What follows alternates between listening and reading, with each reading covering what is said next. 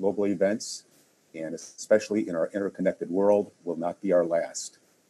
The better informed we are of the nature of these events, the more likely we are to be able to cope with them. The focus of the Union of European Perinatal and Neonatal Society and Hippocrates webinar series on this pandemic will be its effects during pregnancy and early childhood. Since this is a complex topic, we have divided it into 3 sessions. The first session today is to provide a better understanding of coronavirus biology, the SARS-CoV-2 pathogenesis, and the fundamental mechanisms of the placental barrier to maternal-fetal transmission of viruses. The second session, which takes place on October 22nd, will discuss considerations during pregnancy, the newborn period, and childhood, including lactational period. The third session, which takes place in 2 weeks, will focus on public health and social aspects of COVID-19 pandemic, especially as it is a global perspective as it relates to children and families. Since this is a global problem, it will require global efforts for its resolution. We have thus made the best attempt to gather individual experts from various parts of the globe to work together as a team to discuss this problem. It is our hope that this conference will stimulate unified efforts to address this issue we will be discussing. I want to underline the fact that we have 87 different countries participating today in this seminar. So to begin this session, I would like to introduce the chairman, Dr. Richard Condit, who is Professor Emeritus from the University of Florida. Dr. Condit is a highly respected virologist who has made numerous contributions to the field of virology. Professor Condit designed this first session of this webinar.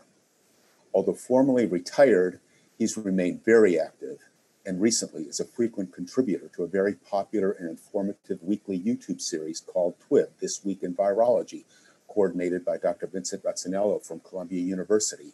I listen to it very often during the mornings when I go on my morning walks and runs. It's very informative.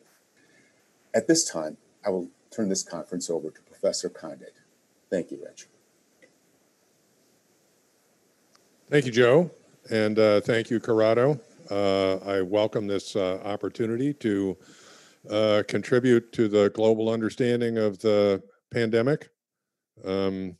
This, as Joe has already said, this first session is devoted to the fundamental understanding of the biology of the coronavirus and its pathogenesis and to the maternal-fetal barrier to infection. And I think we have a nice lineup of 3 speakers who will address those topics in succession.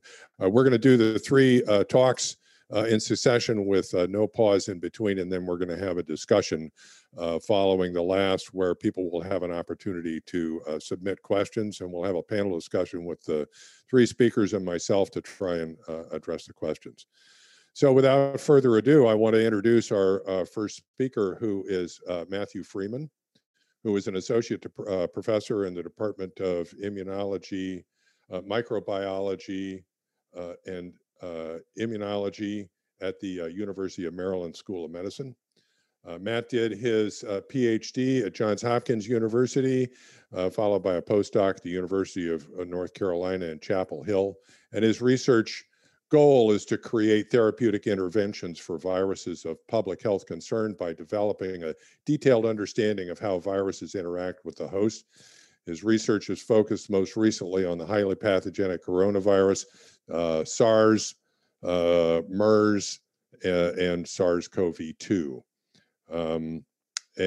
He's also an expert in developing animal models for testing therapeutics for coronavirus infection. So we welcome Matt to talk about the biology of SARS-CoV-2. Matt? Hi, Rich. Thank you very much, and thanks for having me. Hopefully everybody can hear. So today, my job is to give you a little bit of background on coronaviruses, their replication and life cycle. That'll be followed up by Lisa Gralinski, Dr. Lisa Gralinski from University of North Carolina, where she'll be talking about the pathogenesis and therapeutics of this family of viruses, especially SARS-CoV-2. So as Rich said, I'm a associate professor at the University of Maryland School of Medicine. And my lab really started after a postdoc at Ralph Barick's lab at UNC in the US, working on SARS-1. And now we have been through 2 other epidemics now, MERS coronavirus, as well as SARS coronavirus 2 now. And what we've been doing over time is now layering our understanding of these viruses on top of each other to really make a response faster and faster. And you've seen for the SARS coronavirus 2 outbreak, the amount of research and the amount of understanding of these viruses has been exponential as more groups are working and more groups are understanding how these replicate and cause disease. And so I don't think I have to give too much background on our current outbreak before I get into the basics of coronaviruses. But as you know, during the current outbreak of SARS coronavirus 2, there are hotspots that are continually emerging around the world. In the United States now, we have a extremely high number of cases with hotspots all over the country, over 50,000 cases a day and around 1,000 deaths. So it still is not abated in the United States as we get into winter. And just highlighted on this slide is several other countries, including France and the UK, that are in the midst of their outbreaks now, where they're starting to shut down regions of the countries again, as they did earlier in the spring when this virus was emerging for the first time. This is also true in Germany as well. In China and Japan and many in many Asian countries, we are seeing that they are able to control this virus in a variety of means, and hopefully we can learn from the ways that they are working out the control with the rest of the world. In the United States, where we are, there's been a remarkable number of hotspots around the country, especially in the Midwest to the middle of the United States. There are large areas where there are increasing amounts of cases still ongoing now. So this is a map over the last 14 days. In the darker red is the increased cases that have caseloads by the county level in the United States. And as we look just in the United States, again, we're getting over 50,000 cases again in this now new rise and curve of infections, and as we go into the winter in the US. And so we are expecting there to be a rise in cases as we go through the fall and the winter, as we get into respiratory virus season, with normal colds and flu increasing. So the basis of what I'll tell you about today is really for the basic biology of these viruses. The more that we understand about how basic coronaviruses, the seasonal coronaviruses, as well as the highly pathogenic coronaviruses replicate, it leads us to our better understanding about SARS coronavirus 2.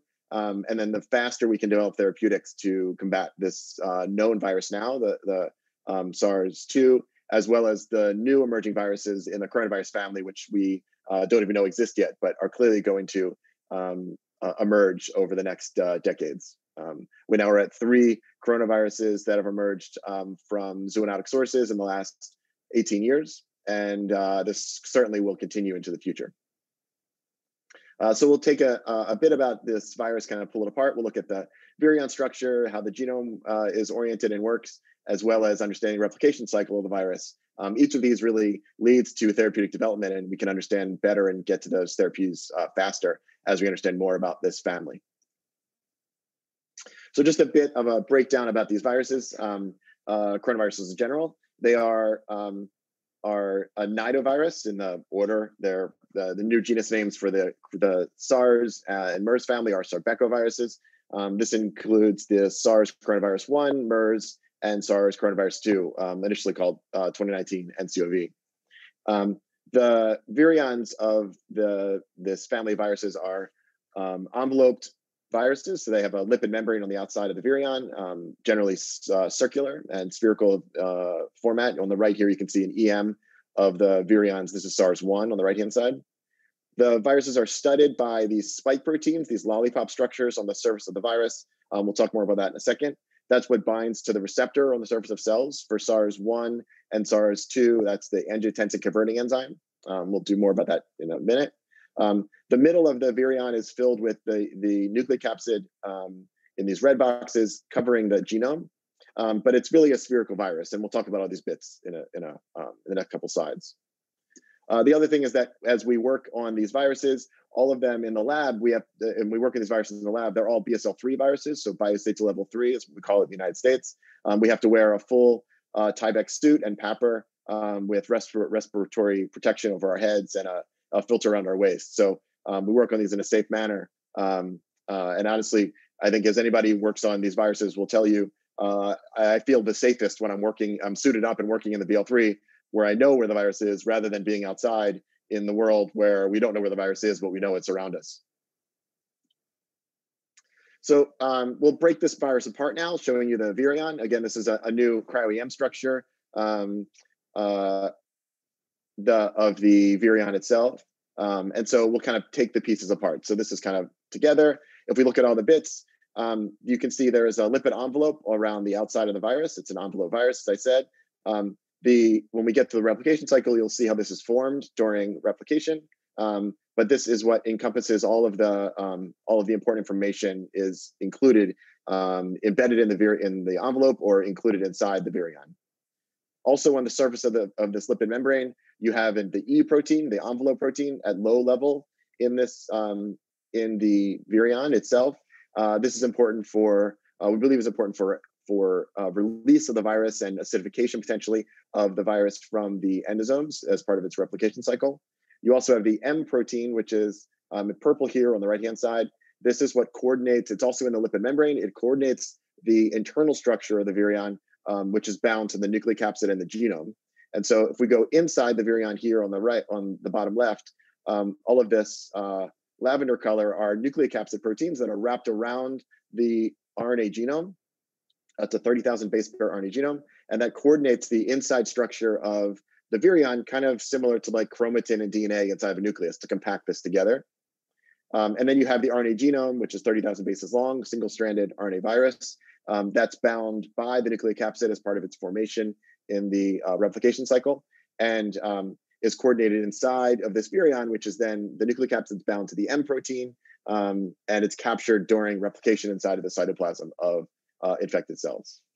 And then on the outside of the cell, you have the spike protein, which is, as I showed you before, is dotted on the outside. It is what it binds to the receptor on the surface of cells. And there's been really beautiful crystal structures of this spike protein as well. And so there's, if we zoom in on the spike protein itself, which is kind of a major target for therapeutics and vaccines and antibodies, there's been really beautiful cryo-EM. The picture I'll show you here were pulled from a New York Times article just recently, where they pulled a bunch of articles of stories together from different cryo-EM structures. On the left here is a cryo-EM of the pre-fusion state. So what happens during replication is that the spike protein gets modified, gets cleaved by proteases, which we'll talk about in the replication section. And then you have this conformational change. So this is the pre-fusion state, where you have this long stalk that's embedded in the envelope, the lipid envelope of the virus, and it's formed as a trimer. So this is actually 3 spike proteins together that form this trimer with 3 stalks together as part of this. On the tips of the virus is the spike protein, or the receptor binding domain, or RBD. This is the immunodominant antigen on the spike protein. This is where monoclonal antibodies are generally directed when you start generating the lab looking for neutralizing antibody as therapeutics. And the RBD, the receptor binding domain, is what binds to the receptor in the case of SARS-1 and SARS-2 and NL63 and other human coronavirus. That just gives you a common cold. It binds to ACE2. And so at that interface right here, where these red arrows are where the ACE2 binds the spike protein. As I said before, there's this common stalk, which is essentially hidden by a lot of the structure during entry, and this is covered up after the fusion state happens, when the spike protein is cleaved, and you get this dramatic change in the conformation of the spike to allow for fusion. And what's been really dramatically shown here on the right-hand side is what the structure looks like after it has been formed in a cell and during glycosylation, during formation of the virion. And so you get this dramatic glycosylation and these sugars that really cover much of the surface of the spike protein. And what we're understanding now, and this has been identified before, but really with high-resolution cryo-EM, you can really see the structures of the sugars in the great detail. And there's really an entire sugar coating covering the spike protein. And that is really important for vaccine design and antibody design, where you're now looking for nooks and crannies where the antibodies can bind to the spike for neutralization, but are not affected by glycosylation, or you incorporate the glycosylation in the targets that you're looking for when you're looking at monoclonals, so you can really allow for the protection to be more in vivo-like, and so you can, the type of antibodies that we make in humans. So all this together is really important for entry of the virus into cells and engagement of the receptors. If we look at all of the spike proteins of different coronaviruses here on the left-hand side, just divided by their genus, which we'll talk about in a second on the phylogeny slide, the spike protein is generally in the same format, where you have the N-terminal domain, which is what binds to the sugar potentially on the surface of cells, which helps engage the receptor, the spike protein, but also you have the region that binds the receptor, and all of the orientation is fairly similar between all the different coronaviruses that we know of in the same structures. And on the right-hand side here, there's been a lot of crystal structures done on previous coronaviruses, SARS-1, MERS, NLC3, and a porcine coronavirus, PRCV. And all of them have the same similar structure, but you can see in red here, that's where the structures are engaging the receptor, and all of that that specificity is built into this receptor binding domain that really engages the receptors. As I said, the receptor for SARS-1 and SARS-2 and for NLC3 is called ACE2, angiotensin converting enzyme 2. This is another really amazing cryo-EM reconstruction showing the virion binding to ACE2 on the surface of cells. This engagement is essential. If you don't have ACE2, you really don't get infection of cells. So you need to have ACE2 in the target tissues where you're going. There clearly are other factors that are important. And those are either at entry factors or post-entry factors that allow for efficient replication of the virus. There's been a lot of study recently on where ACE2 is expressed in cells, as people are now looking for other tissues that are involved with pathogenesis, which you'll hear from Dr. Gralinski. And so if you do single cell sequencing of the ACE2 expression across human tissue, what you can see is that lung is here right in the middle, and there's relatively kind of moderate level of ACE2 expression. There's large amount of ACE2 in heart and kidney and intestine. All these tissues, we didn't see infection of SARS-1 in these tissues very much. There's really not NLC3 infection in these tissues either. But there is now SARS-2 has been found to affect these other tissues, especially the gut, where we know that you can shed virus through the gut, as well as heart complications. And the role of how ACE2 is expressed in these tissues and whether there really is live virus in these areas or it's an inflammatory response is something that's ongoing. But even post-entry, there's clear role of cellular proteases, other transcription factors, and immune proteins that are important for affecting the replication and disease state of the virus. So now if we zoom in on the genome structure itself, what we know is that all the coronaviruses have the same basic structure. It's a 30,000 base pair genome with the 5' 2/3 of the genome here. This isn't really drawn to scale. This is about 20,000 bases are all the replicase proteins. These are made as one long open reading frame that is then translated into two different ORFs, ORF1A and 1B, with a slippery site in the middle where the ribosome frame shifts. And these non-structural proteins, as they're called, are then cleaved by two internal proteases that are encoded by the virus. So NSP3 and NSP5 encode two different proteases, and those cleave this polyprotein into different pieces, which allow for the individual replicase proteins to do their jobs during infection. The 3' end of the genome is where the structural proteins are, the spike, the E, the M, and the N protein that make up the virion. And then what is also known is that in between all of these structural proteins, all the different coronaviruses have different sets of things called accessory proteins or virus-specific proteins. And each of these proteins in the middle of these of the structural proteins is involved with all different types of pathogenesis effects and pathways. So they can be interferon antagonists, they can affect cell cycle and all different types of aspects of taking over the cell. If we look at a lot of different coronaviruses together, again, you can see this common structure coming out where the first 20 kb are the replicase. In yellow here on the left-hand side are the proteases. The RNA polymerase, the RNA-dependent RNA polymerase is here. shown in yellow in this larger box, as well as the helicase. And all of these are replicase proteins which are essential for replication of the virus. And then similar buildup and structure of the spike, the structural and the accessory proteins shown on the right. One of the really amazing things about coronaviruses is that they are really large RNA viruses. The nidovirus and the coronaviruses are the largest RNA viruses that we know of.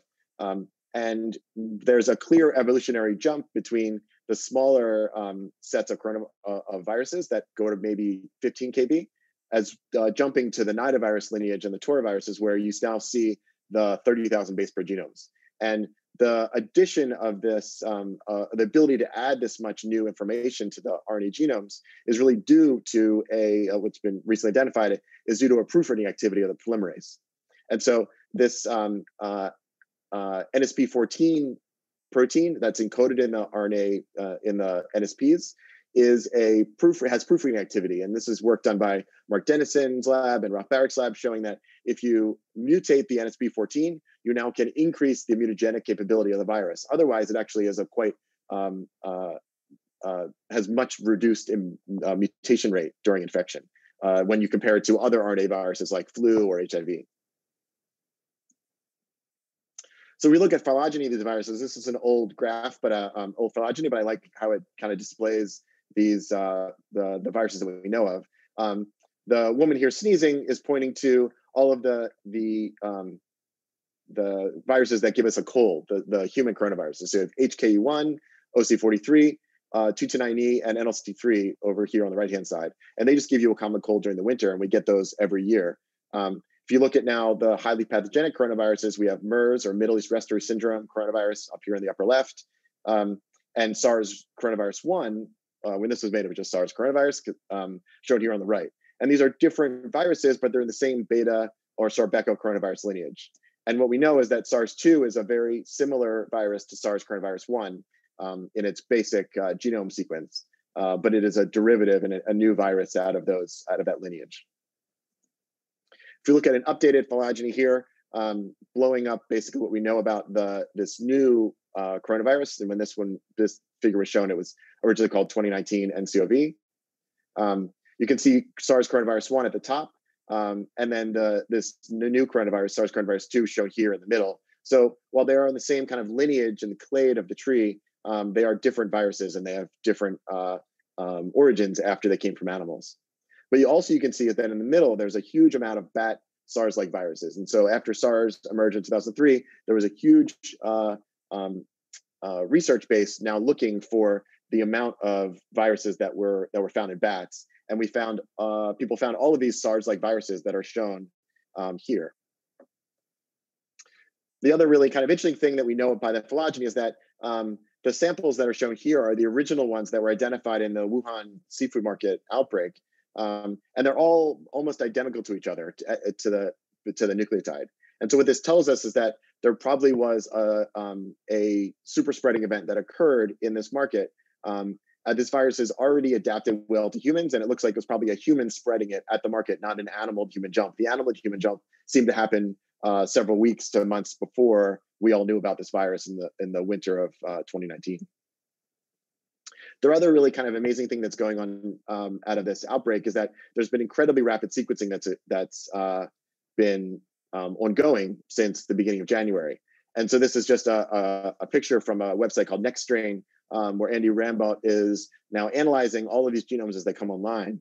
And so there's a lot we can learn from this. I won't go into all the details. The colors correspond to the location that they were identified in the country, the continent of origin. But there's a couple of important things here. One is that we know that mutations occur. You can identify the different viruses by their SNPs, and so they correlate with their location by the number of small changes that occur in the genome. But there's no winning lineage yet. There's no massively evolved virus that is either super pathogenic or super non-pathogenic that we're seeing. They all seem to be the similar versions of the same or original virus. They also seem to have all come from a common ancestor on the left-hand side here, which is the original site in Wuhan. Okay, So that's your basics on virology of the viruses and their genomes and structure. We'll go a little bit now through replication of these viruses, because there's really kind of interesting things that coronaviruses do during replication. And so we'll take all these steps in part, but as the virus enters cells from the membrane, there's important transcriptional differences that these coronaviruses go under. They induce really interesting structures for replication foci on these double membrane vesicles.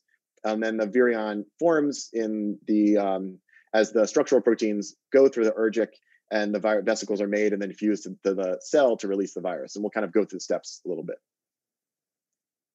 So we look at the entry phase of the virus. As I showed you before, the virus has to engage the spike protein on the surface of cells. We now know that there's another protease, there's another protein on the surface called TMPRSS2 or TMPRSS2 that is involved with cleavage of the spike and allows for the activation of the spike and a conformational change so that the virion can fuse to the membrane. This can happen either at the plasma membrane itself or inside an endosome. So you can get internalization of the spike and ACE2 complex into an endosome inside of a cell, and then the fusion event happens there. And there's interesting dynamics depending on the cells you use, whether it's a TMPRSS2-driven cleavage event or it's a cathepsin-driven cleavage event, which occurs inside the endosome. But either way, the goal is to get the genome into the cells. As we look at the machinery, as I showed you before, the spike protein is cleaved. It releases or exposes the fusion machinery as part of the spike protein that then brings the membranes close together of the virus and either the endosome or the virus and the plasma membrane. And that fusion event allows for the genome to get into cells. Once the virus is in the cells, there's this really remarkable transcriptional process that goes on where the virus makes this thing called subgenomic RNAs. And I won't go over all the details, but what the virus basically does is it has it's a positive sense RNA virus where now you get subgenomic RNAs made on the negative strand, which then allows for jumping of the RNA to the very 5' end of the genome to add what's called a leader sequence. And so what's really interesting at the end of the whole transcription cycle is you get this ladder of RNAs that are made, all with the same 5' end, but now with different amounts of the rest of the genome added. And only the very first ORF that's encoded in each of these subgenomic A's is made into the viral proteins. The rest of the RNA is kind of there as a carrier, and it's not really understood exactly why the virus does it this way. There's probably important information in 3' end of the genome that is important for the virus either to evade the immune response or to engage better replication.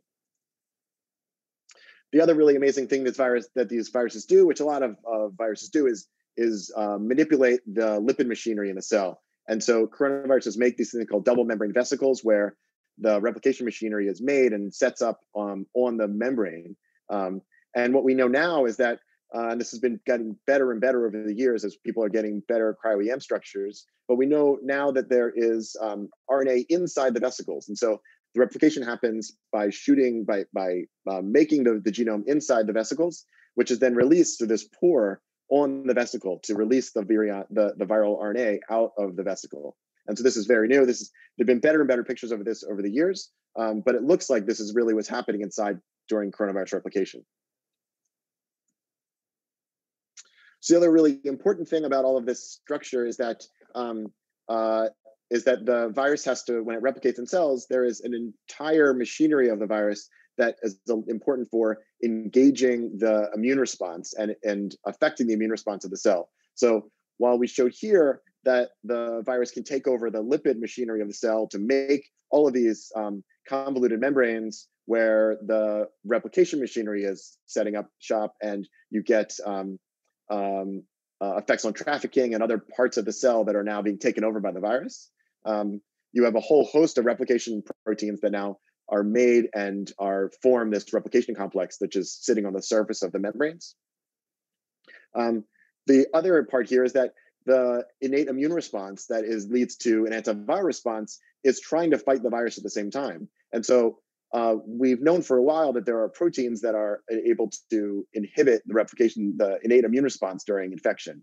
And so these have been mapped for a bunch of coronaviruses, and between SARS-1 and SARS-2, a lot of these are homologous to each other. The viral proteins that are involved in replication actually have a role in innate immune response inhibition as well. So PLP is the papain-like protease. It's encoded by the NSP3 protein at the beginning of the ORF1. That we know that blocks IRF3 and IRF7 nuclear import and activation, as well as NSP1, which seems to be a general degradation factor for a lot of host RNAs, just being figured out. We know that there's the accessory proteins, ORF3b and ORF6, that affect the trafficking of proteins into the nucleus that are going to turn on the standard interferon machinery to make interferon that's secreted from these cells. And then what we know also for ORF6 is that once interferon is secreted from cells, it binds to type 1 interferon receptor, which is then allows for a whole signaling cascade through STAT1, STAT2, IRF9 for the infected cells to turn on a whole host of hundreds of other interferon stimulated genes as antiviral responses. The ORF6 protein actually inhibits the nuclear import of these factors by binding up the import factors. So as a generalized block in nuclear import. And so really what the amazing thing between all of these viruses in the coronavirus family is they all find ways of altering the host response, whether it's lipid modifications, whether it's innate immune trafficking, or taking over other aspects of the cell cycle. And so the viruses have evolved ways and evolved proteins that engage all different aspects of the cell in a variety of pathways. And eventually the virus replicates at such a level that you can overwhelm the immune response. So you can cause disease, but then eventually the immune response can take over the infection as well, and you get more of the adaptive response. So there's this balance and evolutionary arms race between the virus and the host to affect replication. And so all aspects of this replication cycle are really important for both understanding more about the virus, but also for therapeutic development. And so as we now look for therapeutics, whether they target the entry of the virus, the replication machinery, or other host factors, the more we understand about how these viruses replicate, the better that we can understand about how to develop therapies to them, both for this virus that is now emerged, but also for future coronaviruses as they come. And even broadly speaking, as the more we understand about how coronaviruses work, we can now develop broadly acting antivirals that engage not just the host factors that the coronaviruses interact with, but we identify host factors that are common between many viruses. And by targeting those, we may be able to develop broadly acting antivirals, which we really don't have many of, for the viruses that we don't even know about, not just coronaviruses, but other things as they emerge in the future. Okay, so all in there, and hopefully you learned a bit about the coronavirus virion structure and the genomes between all of the coronavirus families, not just SARS-2, how they replicate, and then how these are important for therapeutic development and pathogenesis studies, which Dr. Gralinski would tell you about. So I'll leave it there, and hopefully everyone stays safe and follows all of our recommendations for protecting yourself by distance and wearing masks and washing hands and surfaces. And then I'll end it with this slide, which is the slide that I always give in my grad student lectures. I end with this for the last 10 years. And all of this is basically still things we don't know. We don't know when another coronavirus will emerge. We don't really understand yet how SARS and MERS and now SARS-2 cause much disease, although we're understanding more every day. What is the best type of therapy, and how do we get there faster and quicker and stronger? And then what is going to come up next? And the more that we understand about what all of the bits of the virus does, the better we can understand for this coronavirus. Okay, so I'll end there, and please come up with questions after we're all done. Thanks. Excellent. Thank you very much, Matt. So that's the basic coronavirus biology. I'm motivated to say that all of these talks are being recorded and will be available on the websites for the sponsoring organizations for, I think, indefinitely following this webinar. So all of that information is available for you to review at your leisure. Our next speaker, who will talk about coronavirus pathogenesis, is Lisa Gralinski, who's an assistant professor in the Department of Epidemiology at the University of North Carolina in Chapel Hill. Lisa did her PhD at the University of Michigan, and then went to University of North Carolina to Ralph Barrick's lab to continue her studies on coronaviruses, where she is now an assistant professor. Her research interests are in the interaction of highly pathogenic human coronaviruses with the host immune system. She's interested in how these interactions lead to the resolution of virus infection, or alternately lead to virus-induced immune-mediated disease. And we welcome Lisa to talk about the pathogenesis of the SARS-CoV-2 infection. Lisa? Great. Thanks so much, Rich. And thank you, everyone, for joining us from around the world. This is a really impressive global group. So as Matt alluded to and Rich just said, I'm going to be talking about the pathogenesis of SARS-CoV-2 in people. I spend a lot of my time at the University of North Carolina studying what happens in mice, and we see a lot of similarities, but ultimately, what we care about is how everything translates into humans, how we can better understand this disease and develop antivirals and therapeutics to improve patient outcome and hopefully end this pandemic. Matt and I actually overlapped as postdocs for a few months in Ralph Barrick's lab at the University of North Carolina. So even though we can't see friendly faces in person at conferences this year, it's fun to end up at the same meetings online.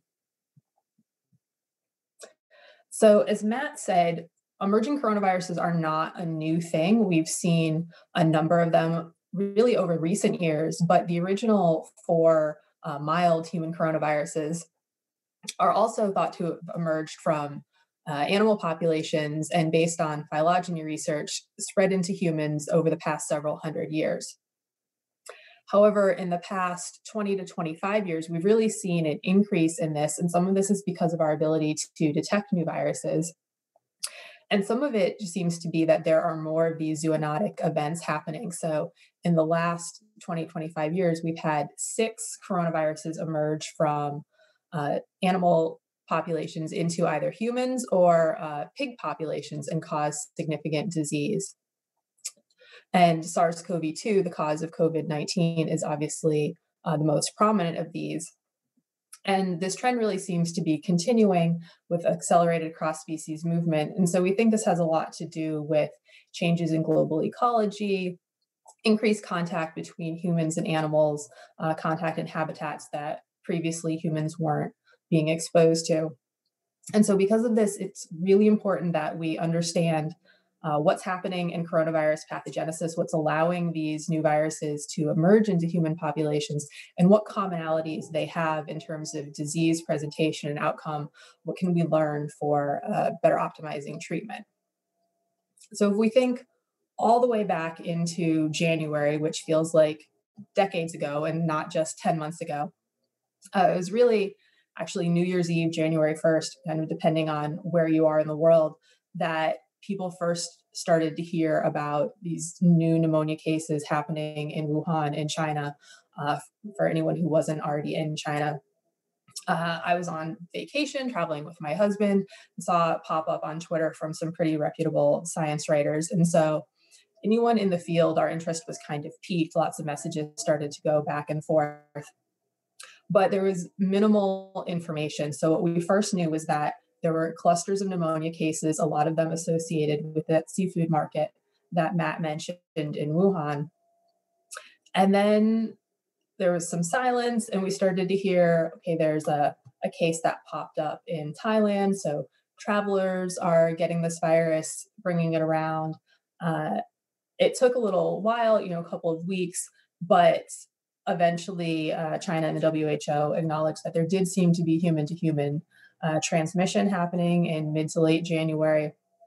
And at this point, that's incredibly obvious with tens of millions of patients as part of this pandemic. But, not so long ago, we really knew very little about this disease and how it developed. And then by the end of January, you can see on this graph here that cases in Wuhan in particular and throughout China were really exploding.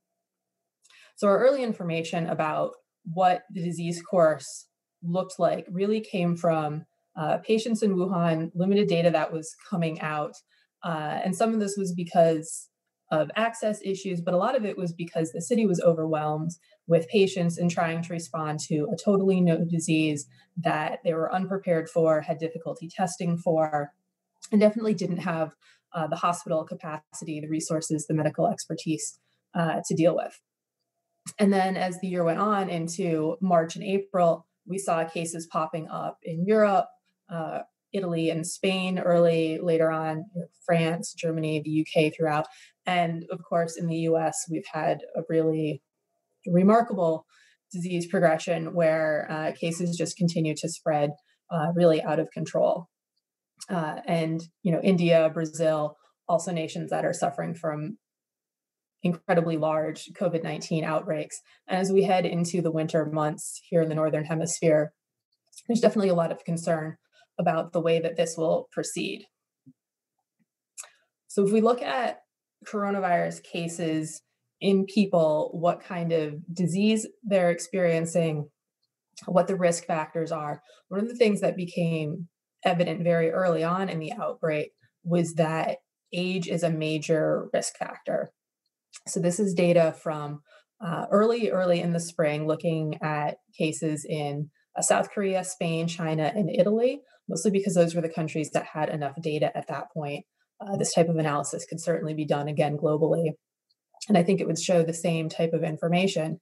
And this is that children, especially young children, middle schoolers, teenagers, typically have very mild disease. There have been fatalities, and they are kind of especially sad in these younger people. But by and large, people under the age of 20, even under the age of 40, typically experience more mild disease, more likely to be asymptomatic. Once you get to 50, 60, 70, 80 plus years old, the risk of mortality increases dramatically. And we think this has a lot to do with immune senescence, how the immune system is able to recognize, respond to the virus. And also, older people tend to have a lot more comorbidities, which we also know are incredibly important risk factors for developing lethal disease. So again, this data is from earlier in the outbreak, but I think holds true where individuals who have cardiovascular disease, diabetes, chronic respiratory disease, hypertension or high blood pressure, and cancer. So anyone with an underlying condition, even if it doesn't seem that bad, I think there are a lot of people who are a little bit overweight or have high blood pressure who would think of themselves in good health, but they really do have an increased chance of developing lethal disease. So when we initially think about COVID-19 and the disease it causes, especially early data out of China, we thought of it as pretty strictly a respiratory disease.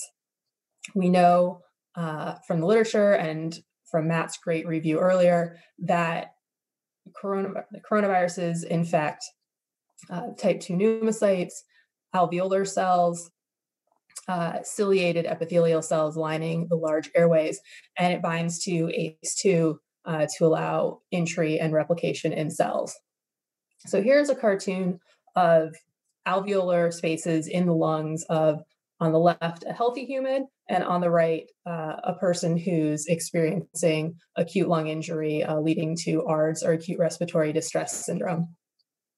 So normally you have this nice open airway, the alveolar space, you have circulating alveolar macrophages that are just surveying the landscape, ready to identify bacteria, viruses, anything that doesn't belong, present antigen, let the rest of the immune system know what's happening. Type 2 cells, type 2 pneumocytes here are responsible for producing surfactant, which is really critical for lung function. Type 1 pneumocytes, much thinner, line the alveolar walls. And then you get up to the conducting airway where you have the ciliated epithelial cells. And nearby you have vasculature with blood circulating and allowing for gas transmission. If we think instead about what's happening in the lung of someone who's experiencing acute respiratory distress syndrome, perhaps a COVID-19 patient, we instead see a whole mess of a situation. So there are a lot of inflammatory cells that have come in to the lung. We have monocytes, we have lymphocytes. All of these cells are secreting cytokines and chemokines. A lot of neutrophils might be coming in. There's vascular leakage happening, deposition of fibrin. In severe cases, hyaline membranes form. And all in all, this results in a very, very damaged lung where either you tend to head towards a pulmonary fibrosis phenotype or you tend to head towards a kind of drowning phenotype.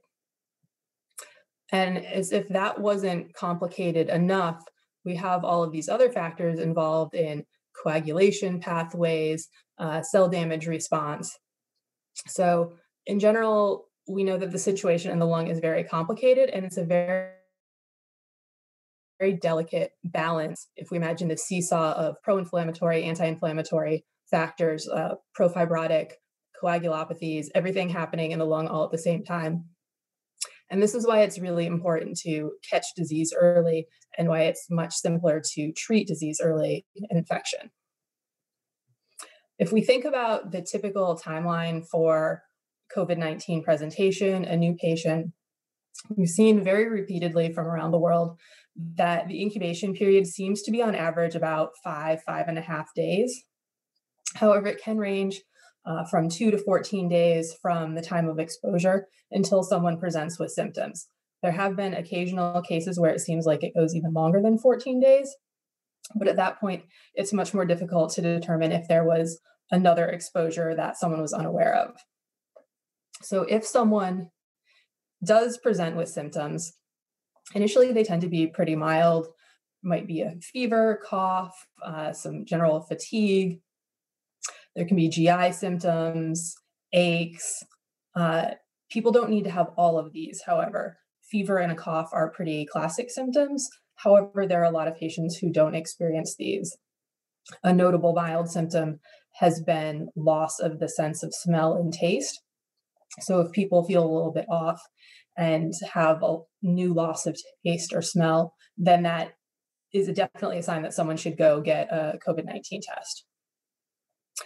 More severe symptoms, sometimes they don't develop. However, they're not going to develop right away. You're usually looking at 7 to 10 days, time for the immune system to really kick in, cause damage, cause inflammation, and lead to more severe symptoms, such as difficulty breathing, chest pain, really low oxygen levels. This is experienced in a much lower percentage of patients, but it can be very severe. So it can be difficult to determine how many patients are actually truly asymptomatic. It requires follow-up to make sure that someone who is diagnosed and interviewed and presents as asymptomatic initially actually stays asymptomatic and doesn't just turn out to have been pre-symptomatic. However, it's become very clear that even asymptomatic cases can still shed and transmit virus. And this is not something that we anticipated early in the pandemic. I definitely remember talking to a number of people, Matt and others on this call probably had the same situation, saying that we've never had asymptomatic transmission be a big driver of virus spread. Well, we'd never had a coronavirus pandemic before either, and we're dealing with a lot of new situations this year. So in this case, we do know that asymptomatic, or at least pre-symptomatic transmission is an important driver of the spread of disease. We think that's about 20% of patients. The majority of patients have either this mild disease or asymptomatic. So about 60% of patients have really mild disease, maybe some fever, lethargy, that loss of sense of taste of smell I mentioned, even possibly a mild pneumonia. It's been really surprising to doctors looking at x-rays and CT scans that patients who are walking around feeling pretty okay sometimes do have signs of mild pneumonia. A further 15% or so of patients have moderate disease. So there we're definitely looking at some hypoxia. We're looking at some lung involvement on imaging, but less than 50% or so, and definitely labored breathing. And then the final 5% or so of patients end up with really severe disease. These are patients that are hospitalized, who are on supplemental oxygen, possibly intubated. often dealing with multi-organ issues, and our fatalities are coming from this severe category. So again, thinking about the lung pathology that's seen in severe COVID-19 cases, this is definitely biased because looking in people, we're only seeing lung tissue from autopsy cases. So these are people who had the most severe disease. They did not survive. So on the left here in this panel, we're looking at epithelial cell effects. So we have some hyperplasia here. We have a lot of inflammatory cells coming in, evidence of diffuse alveolar damage, and what looks like some organizing phase DAD. And down here in C, I want to point out these slightly glossier, dark pinker areas. These are the hyaline membranes, and they really wall off the alveolar walls to protect the lung tissue, but as a consequence, they also stop gas exchange. And so these patients are having an incredibly difficult time breathing and getting oxygen. Over in the vascular section here, I really want to point out in E where these arrows are looking, this is Mardia scarlet blue staining looking for fibrin deposition in the lungs. And so this is indicative of microthrombi. And we've seen a lot of issues with thromboses, coagulopathies in COVID-19 patients. And this is pretty novel for COVID-19. Looking back in the literature, there was some evidence of coagulopathies in SARS patients in 2003, but there was a very limited number of cases there. And so just not so much opportunity to be able to identify these rarer issues. And then I mentioned before that lung disease can develop into fibrosis. We see a lot of evidence of this in some of the autopsy patients where we have all of this connective tissue that really doesn't belong, and a lot of inflammation. We see fluid remnants out in what should be clear alveolar spaces. We see a lot of destruction of alveolar walls. There's really not much structure here. A lot of thickening of the interstitial membranes, and a lot of accumulation of dark purple dots there, which are our inflammatory cells. So our lymphocytes, our monocytes, our neutrophils all coming in, which don't belong in a healthy lung. So I mentioned that COVID-19 and SARS-2 have been associated with a lot of novel coagulopathies that have become one of the hallmarks of severe disease. And so extremely elevated D-dimer levels have been measured in a lot of severe cases, and this has become a measure that clinicians will use to predict who's going to have a worse outcome. We also see reports of clots in 20 to 30% of critically ill patients. So some of these are patients who go on to survive, and some of this has been discovered in autopsy analysis. I also see patients with pulmonary embolisms, not something that doctors were expecting. Patients are having pretty severe strokes when they're both young as well as in the older population that we usually think of as being at risk for this.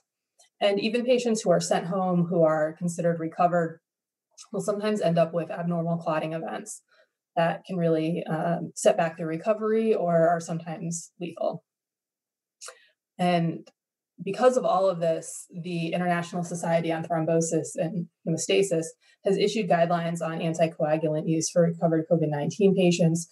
This is giving heparin, other drugs to try and prevent these coagulopathies. However, they're not always following the same signaling pathways that would be predicted. And so plasminogen levels, fibrinogen levels, they don't match our typical expectation of what a clotting disorder is. And so there's a lot of research being done in this area. And I want to highlight here from, again, some autopsy cases. So these are particularly clear what these thrombotic events sometimes look like. So here we have grossly obvious events in the heart and in the lung of autopsy patients.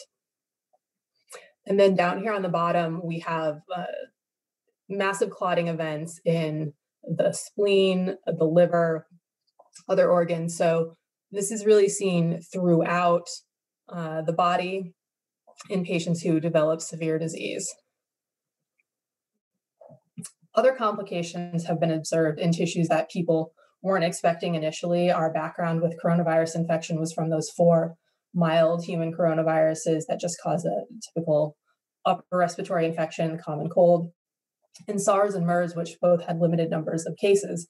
However, with tens of millions of people having been infected with SARS-CoV-2, we're able to observe a lot of other complications, and some of these have been in cardiac and kidney presentations. So here we have some slides from the kidney on autopsy showing that we have collapsing glomerulus here. We have a lot of antibody that's being deposited in the kidney that shouldn't normally be there. There can be a lot of inflammation that develops in the kidney. And there are a lot of reports of COVID-19 patients requiring dialysis, either pretty suddenly or gradually over time.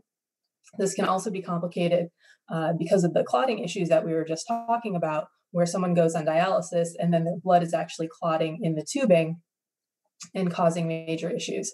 So COVID-19 has really turned into a systemic disease in a lot of patients that's making treatment much, much more complicated.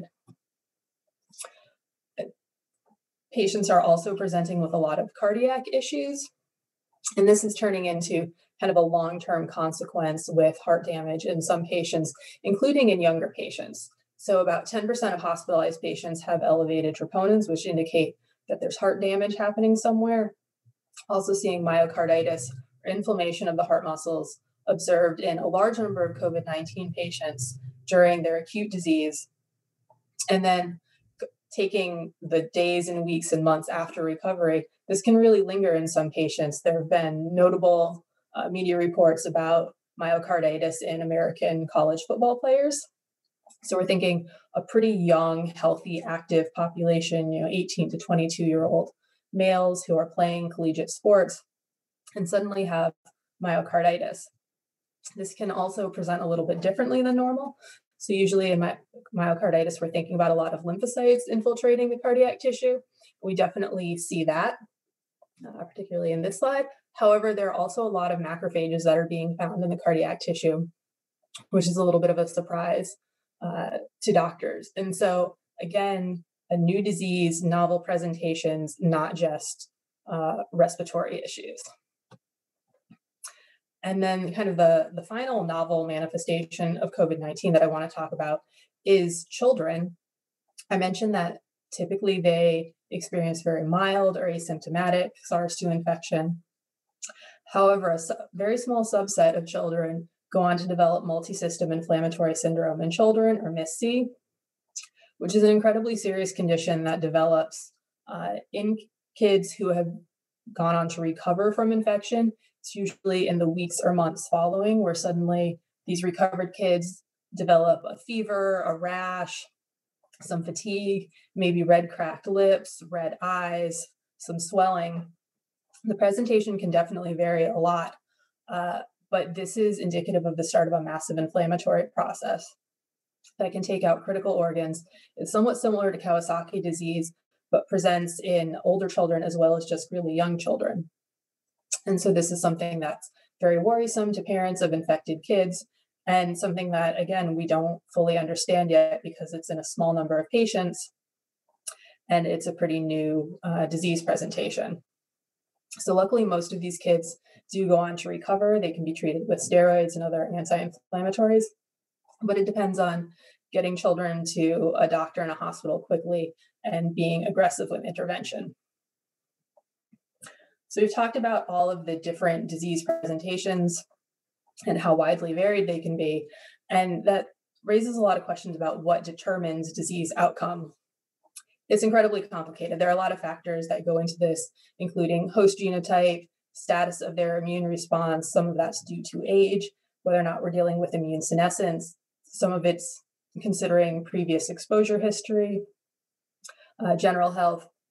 There's virus dose. There's virus genotype, which so far with COVID-19 has been remarkably uniform, but it's something people are always looking for with sequencing. Do we have novel mutations coming up that are more pathogenic? So some genome-wide susceptibility studies have been performed where doctors in Italy and Spain enrolled pretty large cohorts of patients very early in the epidemic in these countries, and then worked with other clinicians throughout Europe to do all of the analysis. And they looked at the association of specific mutations identified by SNP arrays or single nucleotide polymorphisms. They had about 800,000 that they assessed. And they looked at the association of genotype at all of these markers with severity of disease. And they were particularly interested in respiratory failure, looking at patients who required oxygen supplementation and who required mechanical ventilation compared to the regular population. And they found one highly significant QTL here on chromosome 3 and a QTL on chromosome 9 that almost but not quite made significance. And they still discuss this because it's the ABO blood group locus, and blood type has come up as a possible risk factor before. But what I want to talk to you about right now is the chromosome 3 locus that had multiple genes in question here. Some of them are interesting because they're part of the immune response. Some of them interact with ACE2, which we know is the receptor. And so you can come up with a pretty easy hypothesis about how this might be important. It's interesting to note that none of these genes have a coding mutation. So all of the SNPs that are part of this locus that was identified are in non-coding regions. So in the introns, not in the exons of the genome. And our group is examining mouse genes that are in this locus. We have some exciting data. And I know a lot of other people are looking at human data sets, looking at expression differences. What could be the cause of these mutations and how might they impact disease? We also know that infection dose probably matters, but that's incredibly difficult to determine in people. A lot of us think that part of why masks reduce transmission and spread of severe disease could be because even if people get exposed and become infected, that they get infected with a slightly lower dose. But again, you can't really determine that with people because this type of experiment is incredibly unethical. And also related to dose, we think that the initial site of infection may also matter, whether or not your infection is initially seated in the upper airway or in the lower airway. We're able to do experiments like this in mice in the laboratory. And so our lab has recently developed a mouse-adapted form of the virus. Wild-type SARS-CoV-2 has a receptor incompatibility with mouse ACE2. It's not able to bind and infect these cells. So with some work in the lab, we were able to overcome this barrier. And then when we infect Balbc mice, which are a pretty typical laboratory strain, we infect them with either 10 to the 5th PFU, 10 to the 4th PFU, 10 to the 3rd, or 100 PFU. You can see that the mice that got the highest dose all succumb to infection. 10 to the 4th have an intermediate phenotype where some of them recover and some of them succumb. 10 to the 3rd, these mice are recovering earlier. And mice that only get 100 plaque-forming units of virus have really mild disease and no detectable weight loss. So this is the type of thing where small animal models or laboratory systems really let us address the details that we can't in people. We mentioned before that there are a lot of known risk factors. Some of these deal with general health status. That's more in your obesity. Are people smokers? What's alcohol intake like? Are people normally pretty physically active or inactive? And this is all from the World Health Organization website. And then some of these mentioned over here on the left also have immune system involvement. So diabetes, cardiovascular disease, respiratory disease, cancer, especially if someone's being treated with immune inhibitors for cancer diagnosis. These people are pretty immune compromised, have an altered immune response, and these can all be pretty big risk factors for developing severe disease. And in the next talk, Carolyn will be talking about pregnancy and how that can play into COVID-19 disease. So all of these factors go into what the outcome of someone's infection is. And the one that I haven't really talked about yet, but Matt got into, is the host immune response. We know that coronaviruses are incredibly efficient at evading early detection by the host immune response. They have all of these interferon antagonists. different non-structural proteins, or 6, which Matt mentioned. And the early host response, this innate immune response, we want it to be active quickly in recognizing the virus so that it can tamp down replication and let the host go on to recover. So we want an early, strong, innate immune response, and that allows for a regulated adaptive immune response to come in, clear out the last of the virus, work on tissue regeneration, wound repair, whatever needs to happen to recover at the site of infection. However, since coronaviruses are so good at evading the early immune response, what we see in some patients is that they don't develop an immune response early enough, and then the virus replication gets really out of control. When the immune system does kick in, it is too late. You have too much disease. And that's when those checks and balances that are a critical part of the immune response don't do their job, and you end up with really persistent long-term interferon levels. We see severe COVID-19 patients have really high TNF-alpha, IL-6 levels. These are important players in the innate immune response, and they're important for recruiting inflammatory cells to come in to clear infection. However, they can also be associated with vascular leakage and a poor response if they're not controlled in a timely manner. And most recently, the concept of reinfection has been getting a lot of attention. So just a few days ago, there have been reports in Lancet and other journals about patients who are clearly reinfected, where we have genotype information from the first infection, from the second infection, and we can see that these are different, that they've been separated by a number of months, and that for some reason, a small subset of patients are able to become reinfected. So a lot of work has been done looking at the antibody response to infection, both in the context of vaccine trials, looking at antibodies in COVID-19 survivors to see if they can participate in convalescent therapy, serum donations. And so we know that most people do develop an antibody response that includes neutralizing antibodies, and that lasts for a number of months. However, this isn't universal.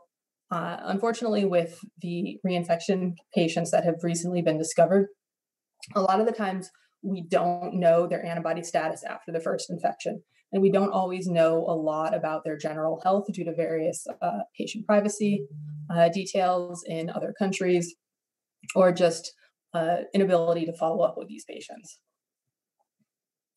So, as we've mentioned before, with tens of millions of cases happening globally and hundreds of thousands of more cases each day, we are definitely able to see a lot more unusual situations than have previously occurred in coronavirus infection. A lot of researchers are looking into this. We hope that it's not going to be a big thing, that immunity will be, generally speaking, much more lasting. And especially vaccine companies, the FDA, lots of groups are looking into this and considering what kind of dosing regimens and surveillance might be needed if we can't consider someone who had COVID-19 in March perhaps to be immune in September or October. Then we really need to start rethinking general safety practices, how people are interacting with their community, and risk tolerance for exposure. And that brings us finally to COVID-19 long haulers.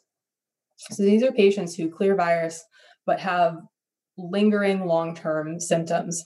Most commonly, we're looking at fatigue, lack of energy, shortness of breath. A lot of people have reported brain fog and other neurologic complications.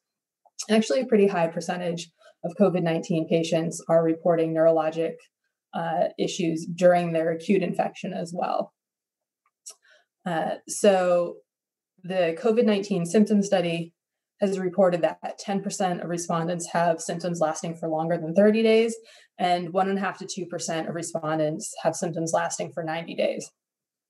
Now, we have to assume that because this is an app-based reporting method, that we're looking at a slight undercount due to people having fatigue with logging their symptoms on a daily basis, especially people who are having ongoing health issues.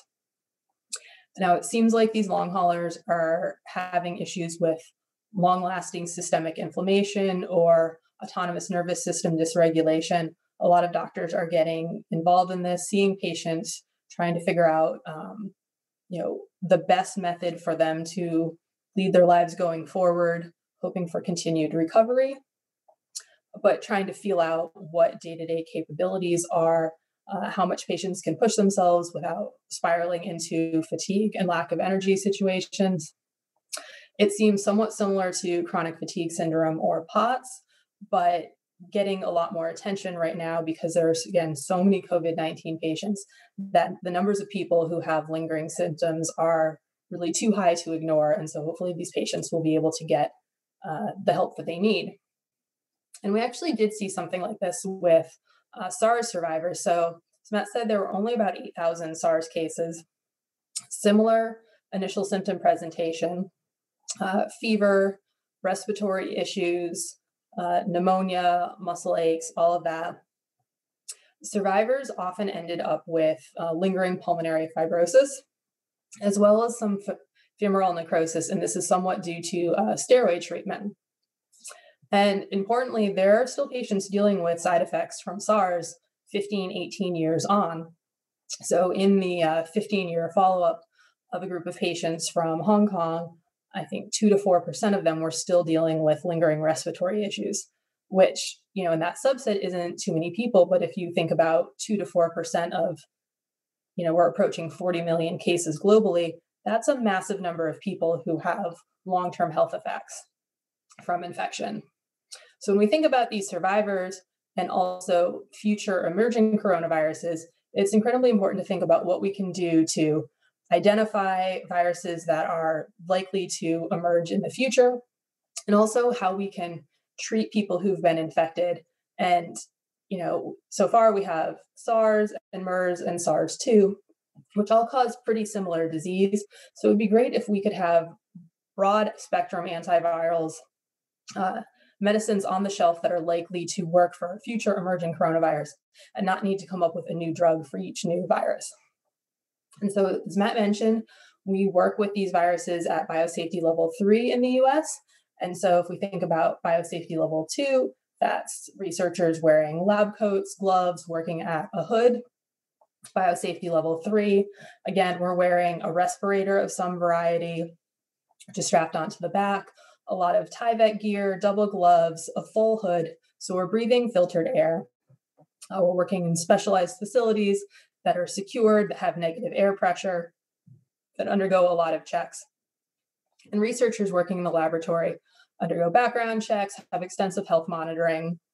We have travel restrictions, unfortunately, at the University of North Carolina because our EHS is pretty conservative, but we take this work very, very seriously. And suddenly we have the opportunity to kind of real-time help with this pandemic situation. And so pharmaceuticals that we've worked with directly at UNC have included remdesivir, which has early use authorization in the US, EIDD 2801, which has a new fancy name now that it's being put into people, is also in phase 3 clinical trials. So these are direct acting antivirals that target the NSP12 RNA-dependent RNA polymerase that is essential for virus replication. We're also doing a lot of monoclonal antibody testing. So Regeneron has just made the news because President Trump got some of their antibodies when he was recently ill. They're in clinical trials currently, but sometimes available under compassionate use. Eli Lilly has monoclonal antibodies in clinical trial as well, but their trial just paused because of an unexpected health event. These monoclonal antibody therapies are pretty expensive to develop in mass quantities. So I think Regeneron said that they have about 50,000 doses that will be available, but we have more than 50,000 cases occurring each day in the US. The manufacturing process is pretty expensive and slow. And we have also, obviously, a lot of companies that are well into phase 3 vaccine trials. A couple of them have been paused, but others are ongoing. So we have a lot of things in the works, but we don't have a magic bullet at this point. So to summarize what I've shown you today, we have tens of millions of COVID-19 patients globally. And while initially we thought of COVID-19 as strictly a respiratory disease, we now know that many patients develop systemic disease, have issues with other organs, and we're still developing new manifestations and learning a lot about how this disease presents itself and what we can do to treat patients going forward. So with that, I'd like to thank all of you for your time and just briefly mention the group at UNC who were involved in the bit of mouse work that I told you about. So thank you. Excellent. Thank you very much, Lisa. Appreciate that.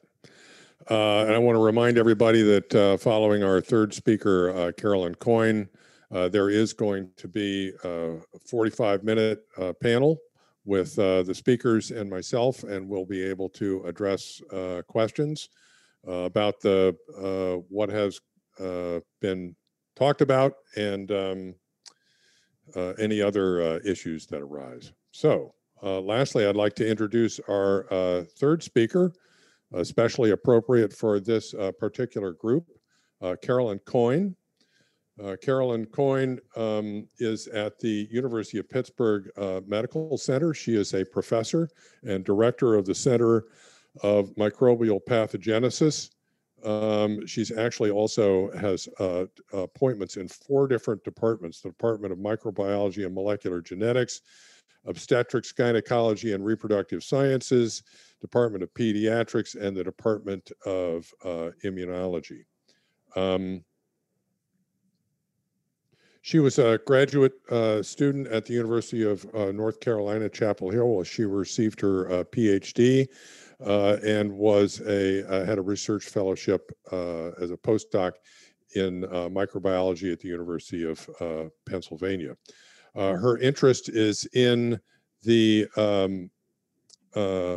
aspects of virology, immunology, and cell biology, dissecting aspects of virus-host interactions with a particular focus on polarized cell types, and in particular in the placental barrier or the gastrointestinal barrier. And I have to say that Carolyn really has made pioneering discoveries in the mechanism by which the placenta provides a barrier between virus infection or microbial infection in the mother and transmission to the fetus. And she'll give us some fundamental insights into that process today. Carolyn. Thank you very much, Rich. And thank you to all of you for being here in whatever time zone you're at, morning, afternoon, or night. I think we span everywhere.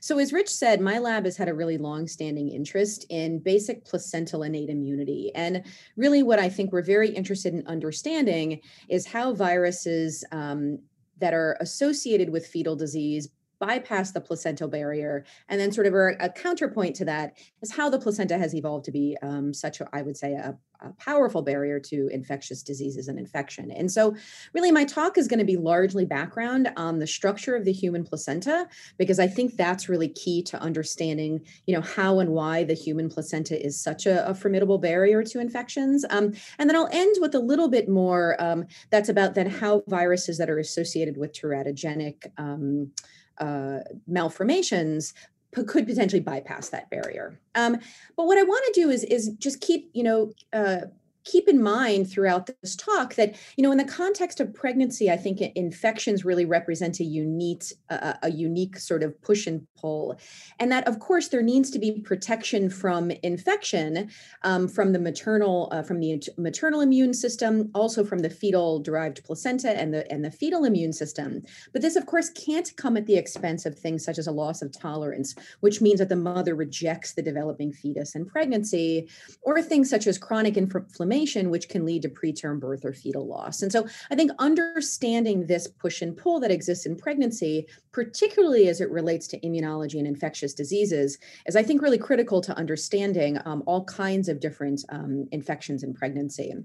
So what I'm actually going to do is spend a fair amount of time, probably, at least a quarter, if not half of the talk, going over the specifics and a general introduction of the human placenta, both the cell types that comprise the placenta, but also then starting to kind of think about how the placenta has evolved to be a barrier. And so there are certainly physical barriers of the placenta. We now know there are chemical barriers of the placenta to viral infections. And so I'll just sort of review some of those for you. But first, I'll start, for those of you that may not be familiar with the placenta as an organ or as a tissue, I'll start with a fairly fundamental background.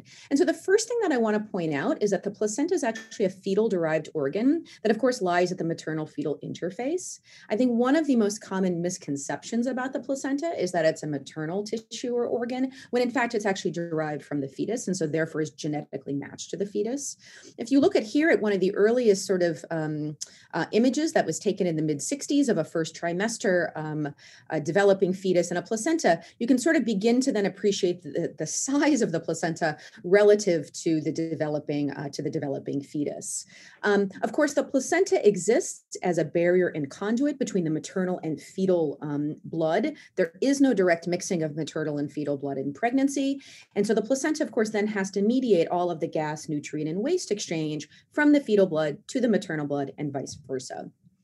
The placenta is comprised of really specialized cells known as trophoblasts, and I'll go into a little bit more introduction about what these cells are and what makes them unique. And so therefore, when we're thinking about infections in pregnancy, you have to keep in mind that because the fetal-derived placenta is in direct contact with maternal blood, any infectious agents that are circulating systemically in the maternal circulation will then come into direct contact with that placental or therefore fetal surface. And so this is just more of a schematic representation of what the human placenta looks like. I'm just going to note that not all placentas are created equally, and the human placenta is actually quite distinct from the placentas of other eutherian organisms, including various rodent-based models. And so today I'm really going to focus on the human placenta. If you're interested in that, there's various review articles that I can point you in the direction of that really discuss the different evolution of the different placental structures. So this is just a cross-section of the human placenta, which is called a hemochorial placenta. All that means is that the maternal blood, the heme, is in direct contact with the chorion or the placenta. And so what you can look at here is that there's this zoomed up schematic includes both the maternal and the fetal sides of this kind of interface. On the maternal side is the decidua. So this is the unique mucus-like membrane layers that form in the context of pregnancy in the uterine wall. If we move down into the placenta side, the human placenta is formed of these sort of finger-like projections that are called chorionic villi. And so these villi, as you can see here in this schematic, are bathed in maternal blood. This transition actually occurs at the end of the first trimester. So in the first trimester of human pregnancy, there's actually no direct contact of maternal blood with the fetal-derived placenta. And so a little bit later, when we're talking about, mechanisms of vertical transmission, something to keep in mind is certainly that the human placenta is quite different and distinct at different stages of gestation. It evolves and it changes. And that, of course, will have an influence on the potential of various viruses or infectious agents to cross that placenta. And again, these are these chorionic villi that are composed of these trophoblast cells that I mentioned. And so we're just going to zoom up on one of these chorionic villi structures. And I'm going to point out to you that there are 3 different kinds of trophoblasts that exist in the placenta. And again, this is going to really be relevant when thinking about microbial vertical transmission and how different viruses or other microorganisms could target the placenta to bypass it. And so starting at the maternal side, so in this case now we have the maternal decidua. In green are what are called extravillous trophoblasts. So these cells are highly invasive migratory cells. They almost resemble cancer-like cells, and that these cells will migrate from the tips of these chorionic villi. So this is the fetal placenta down here, just represented a little bit differently, and physically anchor the fetal placenta into the maternal decidua.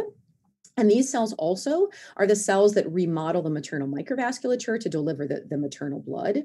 If we go down into the chorionic villi, there are 2 kinds of trophoblast cells. This inner sort of continuous layer of mononuclear cells in this sort of light purple color form the sort of inner layer of the human placenta. These can really be thought of as, I would say, progenitor cells, and that they have the capacity to differentiate either into these extravillous trophoblasts or into this darker kind of layer of cells covering the surface of the human placenta, which are called syncytio trophoblasts. Syncytio trophoblasts are highly unique. They're probably, I would say, unlike any other cell in human biology.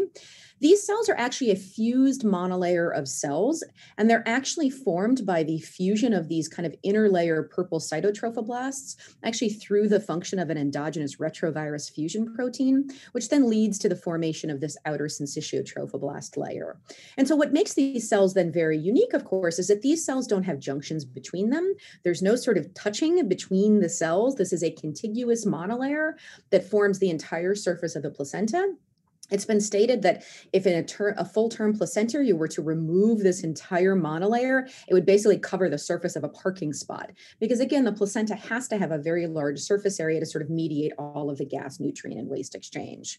I always like to show this picture again, just as we sort of now transition into the more second half of the talk. Again, just to sort of, I think, point out to you then how the syncytiotrophoblasts layer really has to be the primary barrier of the human placenta. And so what you're just looking at here is what's called the differential interference contrast image of one of these chorionic villi from a 16-week fetus. And over here is just sort of a matched confocal micrograph showing you the sort of outer syncytiotrophoblast layer. But if you focus over here on the DIC image, I just want to point out to you that the sort of dark stuff that's in the middle of the chorionic villi, well, that's fetal microvasculature.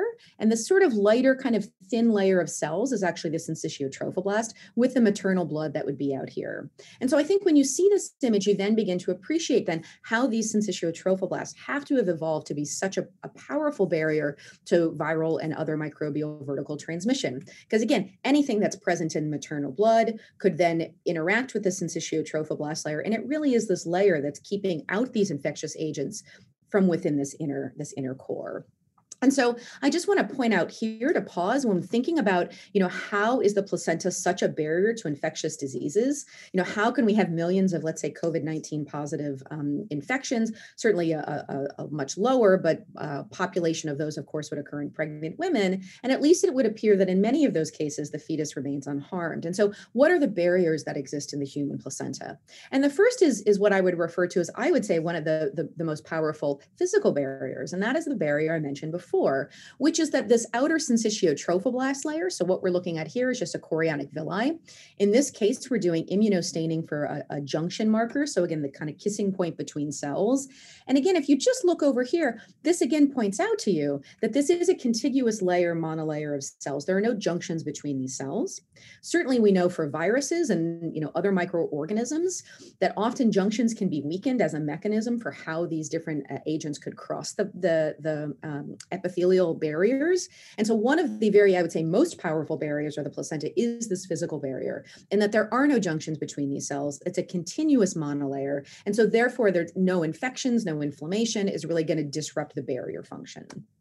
Okay, so the other thing I just want to kind of, I would say in the context of what we're thinking about in terms of either COVID-19 or other infections in pregnancy, is that pregnancy itself, particularly at the maternal-fetal interface, I would say really represents a unique immunological crosstalk that doesn't generally exist in any other context of biology. And the reason I say that is certainly what we know is that the placenta secretes many, many different molecules during pregnancy. Of course, the placenta is the primary producer of many of the hormones that are required to maintain a successful pregnancy. But we also know from our work and others is that the placenta also will constitutively release many different molecules that then alter either the fetal/placental immunological landscape or that of the mother. But we also have to keep in mind that the mother is also then providing her own signals, which can come from the decidua. One of the things I will point out is that the decidua is composed of at least 40% immune cells. And what we know is that the maternal decidua also then provides signals at this interface. And so what's unique about pregnancy then is how this kind of unique crosstalk occurs at the maternal-fetal interface, where you would certainly have different signals from the fetal side interacting with the maternal side, which then could impact various aspects of infection. And that's really what we've been most interested in understanding. Again, is how is this immunological crosstalk then influenced by a family of what are called torch infections? So torch pathogens designate various microorganisms with known teratogenic effects. And so torch just stands for Toxoplasma gondii, a parasite. other, which is kind of the dumping ground for many different infectious agents. And so Listeria monocytogenes, VZV, HIV, Zika virus is in this category, as well as rubella virus, cytomegalovirus, and herpes viruses. And so what we know is in the context of infections, then this crosstalk is going to be different. This also, of course, then would play a role during COVID-19, where we certainly now know that the maternal immune response will initiate a robust immune response to infection, which again could then influence how this crosstalk is occurring. So now what I'm going to do is just move a little bit from those physical barriers that I was talking about before into what I like to refer to as the more chemical barriers of the human placenta. And how does the human placenta then use these sort of different agents to protect itself from infection? So what I'm just showing you here is an overview of probably about 10 years of work that's been done in my lab, that's done by a graduate student, Elizabeth Delorme Axford, and two different previous postdocs and graduate students in my lab. And so what my lab likes to do is to use as much as possible human primary-based systems. And so we use two of them that I'll just highlight here. One are primary human trophoblasts, or PHT cells, that we can isolate from either full-term placentas or mid-gestation placentas. These cells really have the unique capacity that they fuse in culture. And so these sort of large multinucleated cells represent that syncytial trophoblast layer. But as much as possible, we like to complement our studies using mid-gestation or first trimester, when possible, human placental explants. So again, what we can do is collect a placenta and we can dissect out those chorionic villi such that we can maintain the architecture of the placenta, where again, you'd have that fetal blood supply, as well as the different cell types that exist in the placenta.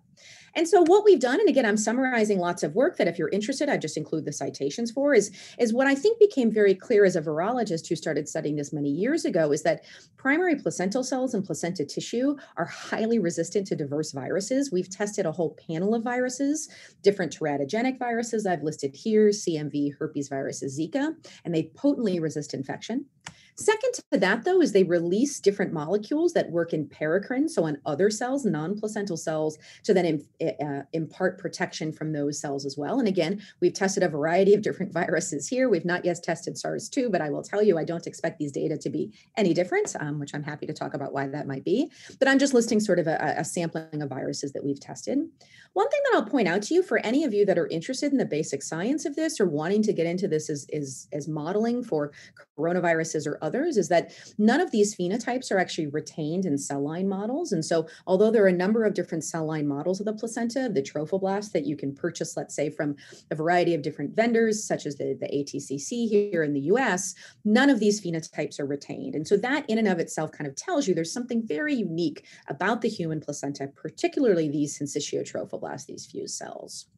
And so one thing that I want to point out to you is in addition to all of the work that we've done just in our lab using various models of the placenta, is that the syncytial trophoblasts seem to really potently resist infection in vivo as well. And this can be seen in a variety of different congenital cases of pregnancy. So what you're looking at over here was just a maternal infection that occurred at 10 weeks with a fetal loss at 27 weeks. This occurred in Brazil during the Zika virus outbreak. And now what you're looking at is just a cross section of one of those chorionic villi that's been actually stained for Zika virus viral RNA, which is this sort of purple.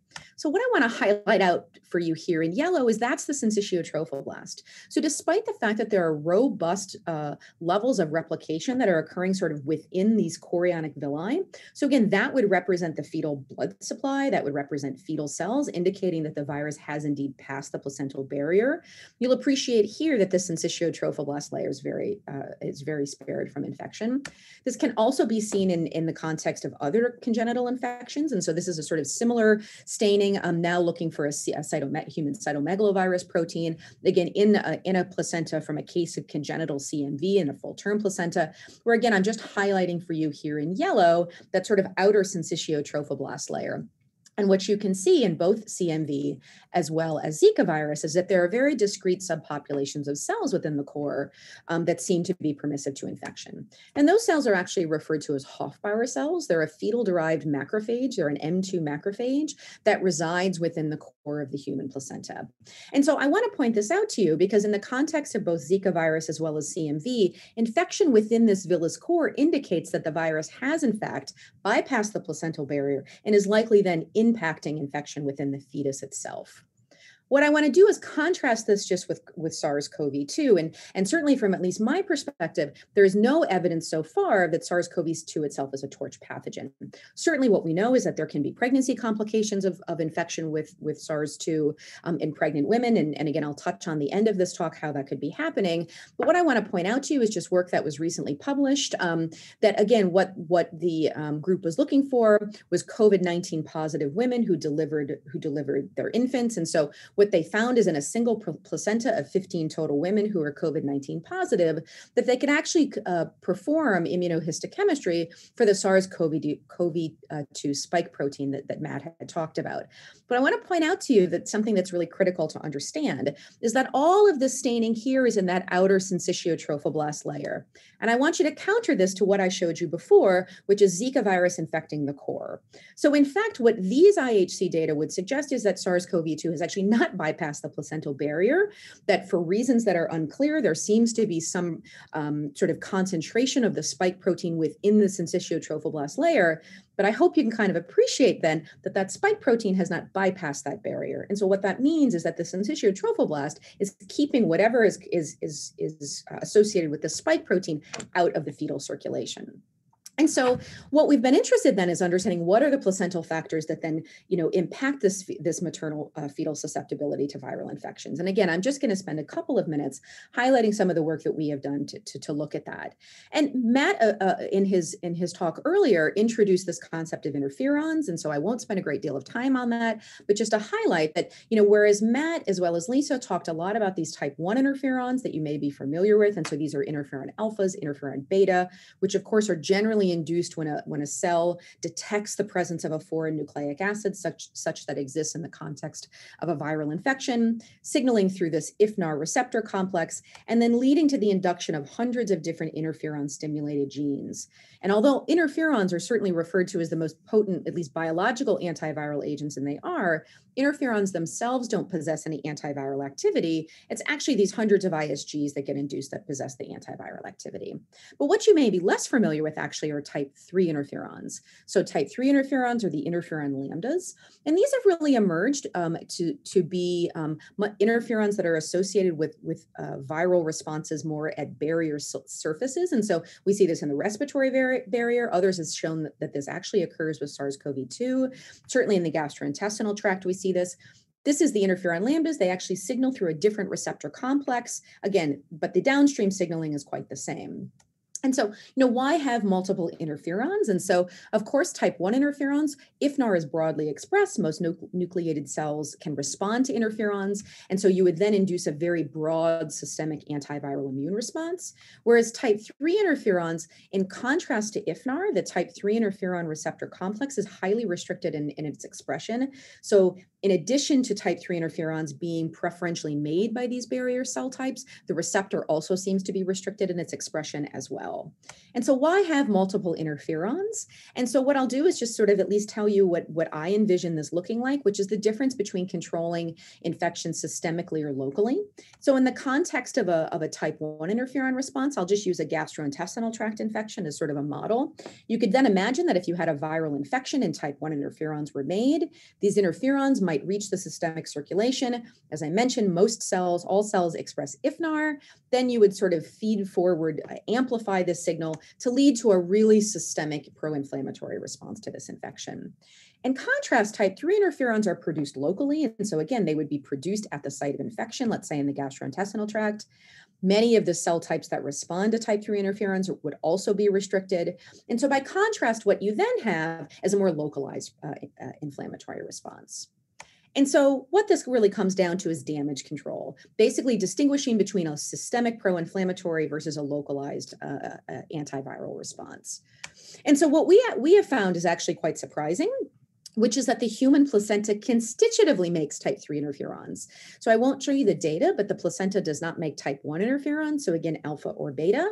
But what we now can appreciate is that in both full-term and mid-gestation trophoblasts, they constitutively make type 3 interferons. This is just looking in mid-gestation villi. These are the primary human trophoblasts. This is just one of the choriocarcinoma cell lines I mentioned before that doesn't seem to resist viral infections. So again, similar to that, or consistent with this, is that these chorionic villi, as well as the primary cells, basally express very high levels of these very, very antiviral interferon stimulated genes. This is just a heat map from some RNA-seq profiling that we did a number of years ago. But what this basically means is that these trophoblasts essentially have a firing squad such that if a virus bypasses or makes its way into the syncytial trophoblast layer, there are hundreds of these ISGs that are very, very highly expressed that are waiting to basically suppress the infection, which again, if you remember sort of that IHC image I showed you of SARS-CoV-2 of the spike protein, it certainly would suggest that that might be happening, that the virus may very well enter into that syncytial trophoblast layer, but these cells again are kind of primed to respond to infection. So I'm not going to show you all the data that we've done to sort of support this model, but what we think is that type 3 interferons, again, are constitutively made from the human placenta. We know that they act in autocrine to protect the placenta itself from infection. We also know that they work in paracrine to protect maternal-derived cells, let's say such as the decidua and various other cells on the maternal side from infection as well. We've used a variety of different sort of biological tools to suppress the signaling. And what we've shown is that if you inhibit this more autocrine loop, you can sensitize the human placenta to infection. In this case, we've used Zika virus as a model. And then you can do the exact same on the maternal side.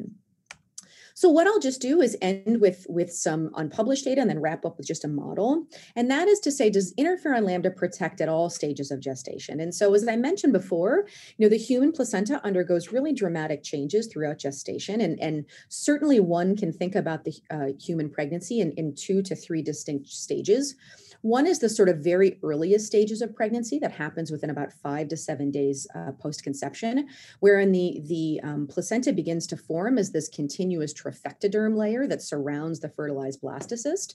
And again, those cells also have to form as a barrier very early in pregnancy. You then have the first trimester in which the human placenta is really undergoing its most significant morphologic and cellular changes. And then you have the later stages of pregnancy, the second and third trimester.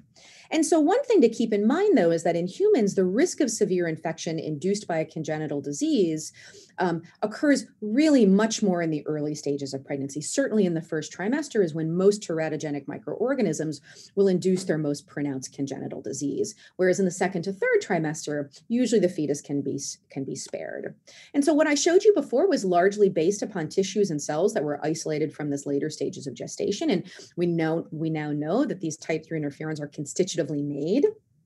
But what happens earlier in gestation? And is it possible then that these syncytial trophoblasts or trophoblasts in either the various early stages of human pregnancy or perhaps even the first trimester lack these defenses? And might that explain why these teratogenic viruses could bypass the placental barrier? And so certainly modeling the human placenta is not easy, which I'm happy to talk about afterwards. But one of the, I would say, most significant changes we've had, at least in terms of what we can model in the lab, is the development of trophoblast organoid models. This was initially described, and I have the reference down here, by Ashley Moffat in Cambridge, and I really think has revolutionized our ability to study the very earliest stages of the human placenta. And so what we can do is isolate these chorionic villi from placentas. We can isolate out the stem cells, and just like you can with various organoid models, you can grow them in matrigel, which I like to refer to as sort of like a jello-like substance, provide the different growth factors, and they will differentiate into this sort of earlier stages of the trophectoderm layer, which again models early in pregnancy. And so this is just done by Henry Yang, a postdoc in my lab. These are what these organoids will look like. You'll form these very large spherical 3D layers, as well as these, again, highly migratory invasive trophoblasts that kind of grow out from that layer. This is just what these organoids look like. And again, because they're developed from the human placenta, they secrete all of the placental hormones. This is just looking at HCG through sort of standard over-the-counter test strips. These are from different trophoblast organoids. Here's our term primary cells, and here is our villi. And this is just showing that these trophoblast organoids constitutively make pregnancy hormones such as human chorionic gonadotropin. And so what we now also know is that these trophoblast organoids also constitutively secrete type 3 interferons. And so you're just looking at differences in type 1 or type 3 interferons, again, constitutively be made by these trophoblast organoids. And we can compare the levels actually being made to, again, full-term primary cells or mid-gestation villi and see that the levels are indistinguishable. And so now we can, again, show the same model, but say that, excuse me, we think that actually type 3 interferons play a role in protecting the placenta, likely at many stages of gestation. not just in the second and third trimester, but this actually may be a mechanism by which that very early trifectoderm layer could begin to sort of impart some resistance to viral infections to the developing blastocyst. And so, excuse me, what I'm just going to end with then is sort of a more theoretical model of, okay, then how do viruses breach the placental barrier? You know, I've spent the last 24 minutes describing the various mechanisms by which the human placenta defends from infections. But then why do we have teratogenic viruses? Why do we have CMV and Zika virus? And so what I can tell you is that I don't have a lot of answers for you, but certainly there are themes that emerge in a variety of different proposed mechanisms for this. One, I think, has certainly emerged as one of the most common strategies used by a variety of different viral and non-viral teratogenic microorganisms, and that is to directly infect and replicate in these extravillous trophoblasts. Again, those are those migratory cells that are embedded in the maternal decidua. And so if you look at this cartoon here, which is just from a review article from a number of years ago, you can then see that these cells become portals by which an infectious agent could replicate in these cells, bypass the defenses of the syncytial trophoblast layer, again, and reach this inner villus core where they may target the Hofbauer macrophages or other cell types. But there are certainly many other mechanisms that have been proposed. There's breaches in the trophoblast layers. We certainly know that in the context of maternal viral infections, that interferon, type 1 interferon signaling could potentially damage the placental layer. This was a really nice study done by Akiko Iwasaki's lab a number of years ago now, using Zika virus as a mouse model, showing that type 1 interferons actually damage the syncytial trophoblast layer, which could then lead to breaches in the barrier and then allow vertical transmission.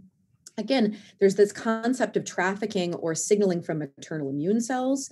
Again, in the context of something like COVID-19, where as Lisa was describing, there's this really robust pro-inflammatory cytokine response. It's certainly possible that this response could alter the defenses of the placenta and either lead to just damages in the placental function without vertical transmission, or could again sort of enact some amount of deficiency in the barrier function that would allow for vertical transmission. And so my final slide is just to end with, at least for me, conceptually, how I think about how vertical transmission works for viruses, which is, I always like to think about this as building a roadmap of there are probably many ways in. And so, what are the pathways then by which viruses are vertically transmitted? And so first is I really think that it's unlikely to be a one size fits all. I don't think in the context of every pregnant woman who is infected with a teratogenic virus or microorganism, that the path is always the same. I think it could vary between, for many different reasons. And so I really think it's unlikely that there's a single mechanism per microorganism. I think it's likely to vary at different stages of gestation.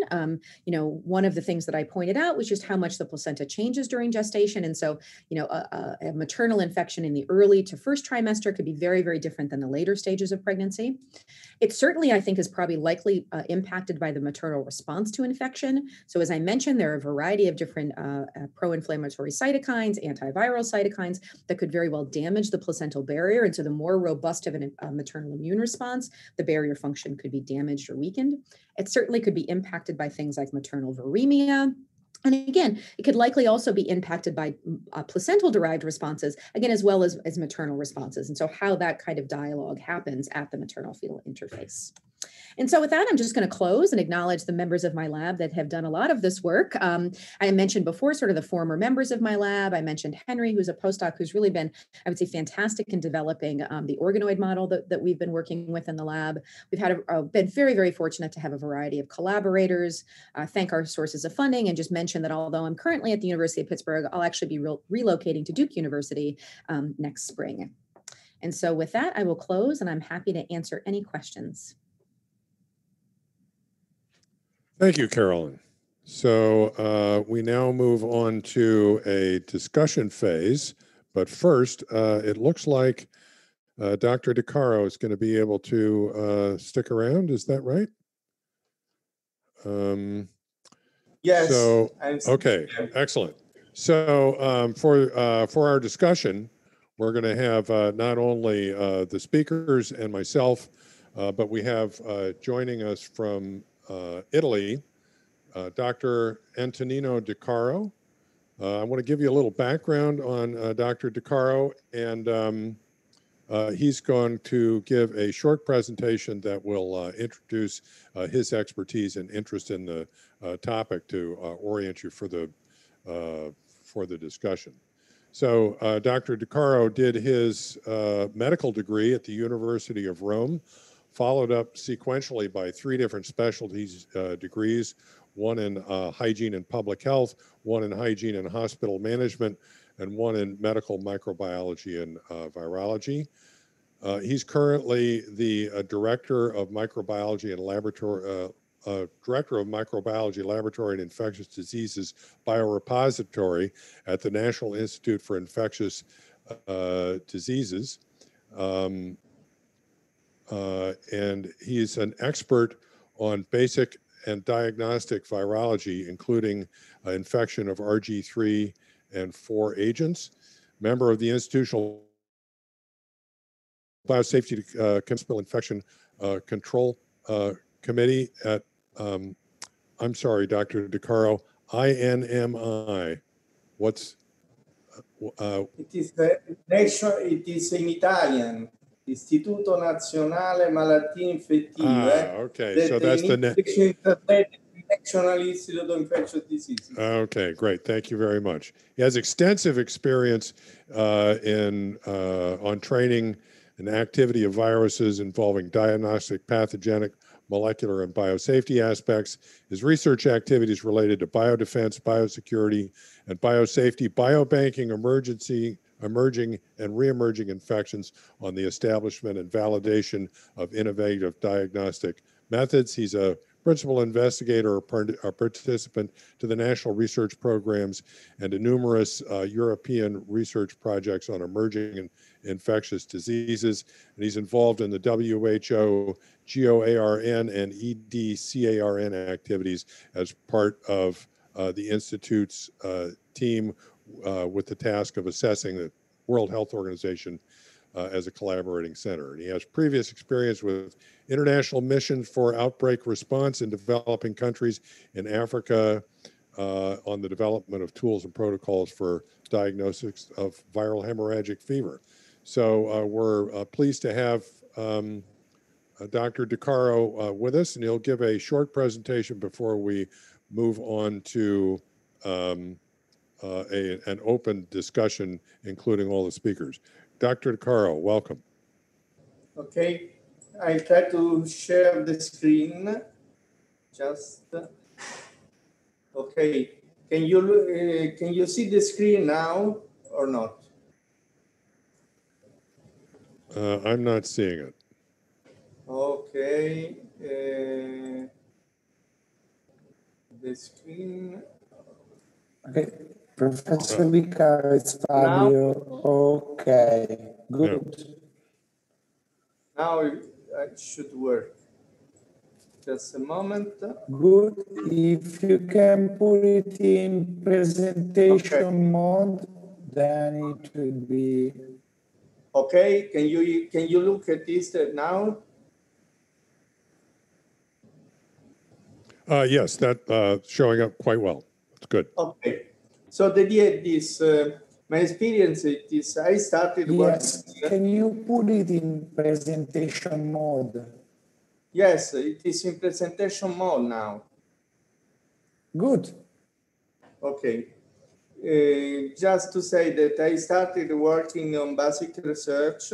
Now I am working mostly in applied research and public health research, but I really appreciated the presentation before because remember me when I was young. But anyway, I'll try to describe some activity that we are performing here about the genetic, the study of the genetic heterogeneity of SARS-CoV-2 and the application that we can do of studying it. This is a virus in which there's been an unprecedented experience in doing it because we had more than 147,000 sequences that has been deposited in a common database. In particular, this is an example of GSI. So molecular biologists have the possibility to study the evolution of the virus. A lot of people are looking at that. it is really unknown in the past. And one of the characteristics of this that we can look and why to study and make genetical evaluation and next generation sequencing of whole genome sequencing of this virus. Why to know the full genome? Probably, as has been described also before, because we have to look at the dynamic of the quasi-species, and we can use the data for epidemiology surveillance, for contact tracing. But in addition, we are interested to evaluate if there are variations of the sequence that can affect the diagnostic test, as well as to study viral evolution. All of us are trying to discover some of the mutations that are appearing, even if the virus is mutating very slowly and very few mutations appear, because even if it is very big, it has some proofreading system that allow to reduce the number of mutations. And we are also studying compartmentalization and drug-resistant variants. We have been speaking before about monoclonal antibody response that can be affected by mutation on the spike protein, especially. And just to show what we have done, this is only some example of it. It is, we investigate about the contact tracing experience. We investigated the outbreaks that were reported in Italy through the travel that were returning from Asia. In this case, it is 2 clades that were imported from Bangladesh. They entered during the summer in the Fiumicino airport, and we discovered a lot of infection, about 50 persons out of 400 tested that come from the airplane directly from Dhaka. And so we had most of them clustered. So just to show that this way, we can show the effect of importation of cases in the country and in Italy in particular. Further, we investigated also nosocomial cluster. This is an example of a nosocomial cluster. I tried, it is a still ongoing investigation, so I tried to delete any relation or information about the hospital that is involved. And you can see sometimes that we can also reconstruct the story of the patient that have been infected according to the ward in which they have been recovered or admitted. This is the description. The red one are the cardiology, and we have also a case from the medicine that was transferred on the cardiology, and we have the medicine here and so on. Just to show that it can be done, it can be useful to sequence, to support the epidemiological investigation of cases. This is something that is just in the middle between public health use of sequencing and research. In this case, we studied the evolution of the virus inside the transmission change. I just happened to discover that I have not translated the title, but it is just information about a subcluster of familiar transmission. And we studied the minority variants. That means that we are doing the sequencing of the whole virus, and we use the consensus that is the more frequent sequence that we found. But virus can vary during the evolution inside a human organism. And you can find also variations that are only present in part of the virus, so especially in RNA virus that can mutate a little more. And this is the case in which we had the case that was the 109 that transmits the infection. This is an epidemiological link that has been constructed taking into account of the epidemiological information collected. And also the study of minority variants just show us that, for example, this mutation that is on nucleotide 9856 that was synonymous, in which we had a G in the wild type and a T in the mutation that was in patient 188. This mutation was present in only 11 of the sequences that were studied. And after the evolution, we have found it in 76, in 100, and in 100 just in the last two cases, that is 171 to 101. Just to show you the potency of the system and the possibility to study not only in a big number, but also inside the body, the evolution of the virus, just aiming to discover variation that can adapt the virus to the different body compartment, or that can become predominant because they are selected during the replication, so allow the virus to replicate better. So just to conclude, because I have the only limited time, I would say that continued genomic surveillance using next generation sequencing can be useful to improve monitoring and understanding of the virus, the rapid identification of possible mutations that can be relevant, and to detect mutation that can be related to the severity of the spread of the infection, but also the compartmentalization. That means the capability of the virus to affect different districts of the human body, and to identify signature of attrition of the virus that can be also useful for development of vaccine treatment. And obviously epidemic cluster identification and to inform the public health decision making.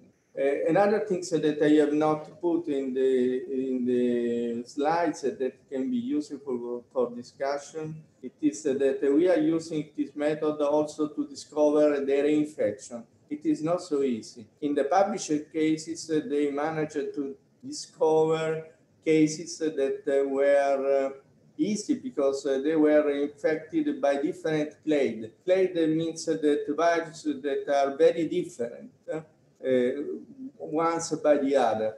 But in an epidemiological situation like our in Italy, but I think also in the United States, where the virus that are circulating are mutating very few, it is difficult to discover if you have a reinfection. You have to discover new rule to establish if there is an infection, at least by the genetical point of view. You have to rely mostly, I think, on clinical data and on the appearance or not of serological response.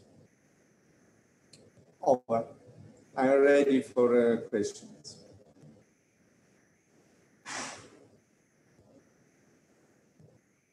Okay, so if the other speakers could make themselves visible, I think we can go on. Joe, do you want to join us as well?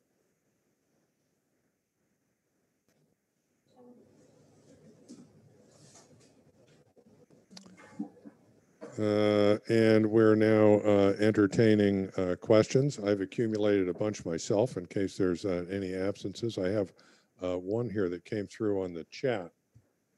For Carolyn, according to the placental structure and function that you beautifully explained, how do you consider the risk of SARS-CoV-2 to pass through the barrier? can you comment on the published cases of congenital infection? Sure, happy to. So, I mean, what I would say in the case, at least from the reports that I've seen, is I would say it's the exception rather than the rule. I think the risk is actually quite low, and in fact, I think given the number of pregnant women who have been infected and developed COVID-19, it would certainly suggest that the risk is very low. And so, what I would say is, at least in the case of SARS-2, I think the placenta is doing the job it should be doing. And I think for the cases that have been published, they're obviously real cases, but I do think they're the exception rather than the rule. And as I mentioned, are probably influenced by, any number of factors that may have just been unique to that, infection during pregnancy, be it maternal viremia, response to that. One thing I do think, and I'll just toss it back to Rich in a second, to note though, is that there's certainly no evidence that SARS-2 is teratogenic. What we know is that there have been cases of preterm labor, intrauterine growth restriction, but this virus does not seem to be, like rubella or CMV or Zika, which has very clear teratogenic, potential, causing microcephaly, hearing loss, blindness. And so I think the risk is quite low. And I think the reports are, as I said, likely due to, whatever the unique circumstances of those cases were. So Carolyn, actually, I have a follow-up from myself. How were those cases manifested? Were they actually symptomatic, or was this just people looking for infection, knowing that the mother was infected?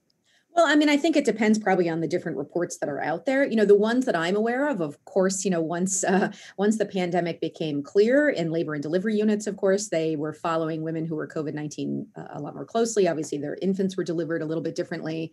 And so most of the time, these have been, I think, confirmed cases, in pregnant women in the sense that they were looking for them.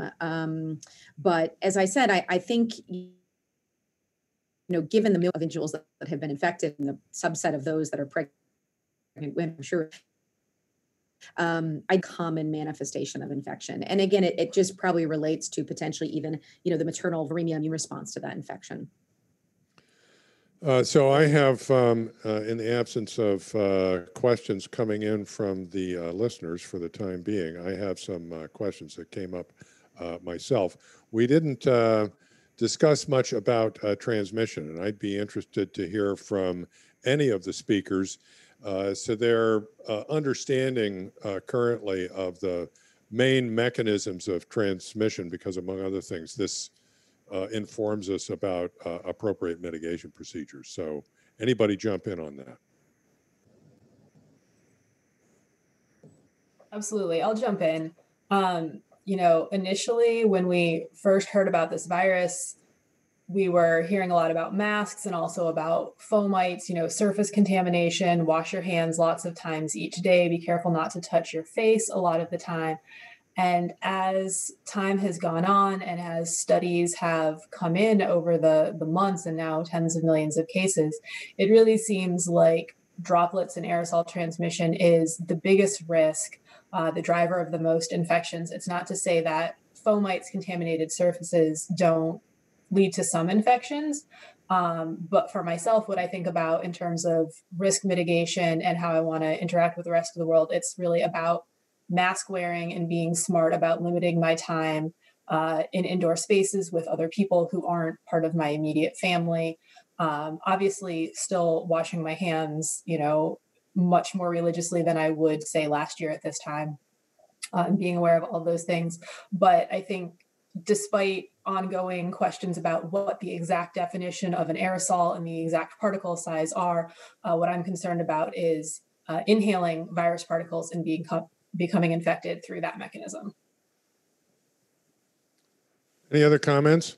I concur. I think that this idea of closed spaces with low ventilation is really important. So just like Lisa said, I don't think fomites have shown to be that important in this realm, but certainly having aerosol generation, whether it's small or large, is important. And as Lisa showed in her talk, people are symptomatic or are shedding virus much earlier than they are symptomatic. And so that's the other angle to this as well, which allows it to spread much better. And one of the things we didn't really point out in the slides was that for SARS-1, everyone who was infected essentially got symptoms in the first 48 hours of being infected. And so they were quarantined. If they got sick, they went to the hospital. Otherwise, they were quarantined at home in 2003 when the outbreak was going on for SARS-1. And so that's really what eliminated that virus, a large part of these public health measures for quarantine. Whereas for SARS-2, we clearly see that there's a huge amount of spread of virus before symptoms occur, if they do occur at all. And so this allows this virus to spread by air travel and by other means, people moving around the world very rapidly. And so people can walk around without a mask on and not show any symptoms at all, but are still spreading virus very readily. And so all of that really leads to this remarkable transmission dynamics we're seeing for SARS-2, which in its transmission doesn't look very different than the seasonal cold coronaviruses. It looks quite similar to what we know. It just is more pathogenic than all the seasonal coronaviruses. Excellent. Thank you. So I have a question here from a listener who says, it's our experience, they've observed a vertical transmission in a newborn from a 35-year-old, I take it, mother with a high fever. And I guess the question is this related to viremia? Does the fever have any sort of an impact on this? Carolyn, any thoughts on that? Yeah, I don't know if you want me to try to take that. I mean, yeah, I think this happens. And so, as I mentioned, I guess what my sort of feel about this is, again, it's more of the exception. And so it's possible, certainly, high fever and illness would indicate a response to the infection. And, that response likely does impact the placenta. I sort of mentioned, I didn't show any of the data, but, there's been work in a mouse model of Zika virus infection, and we've done some of the human studies that, type 1 interferons, for example, can damage the placenta. And they damage it not necessarily in causing a break in the barrier, but they damage its function. And so often what this could lead to, when you think about it, are things like intrauterine growth restriction, such that the fetus is not getting the nutrients that it needs to develop, which of course then can lead to preterm to preterm birth, or again, a number of different sort of adverse outcomes. And so, I think this certainly does happen. I don't think it happens as the norm. And certainly, a high fever and illness would indicate that there certainly was a, maternal response to that infection that could have altered placenta structure or function. Good, thank you. So I have another question of my own, back to the topic of transmission, and especially in the context of pediatrics. My sense is that there is a misconception in the population that since children don't get a lot of disease, that they're not actually getting infected. Okay, and I'd like to hear comments from the panel on any data about the rate of infection in children, whether it's any different than adults, because it's my impression that they get infected and transmit disease, but I'd like to hear from the experts. May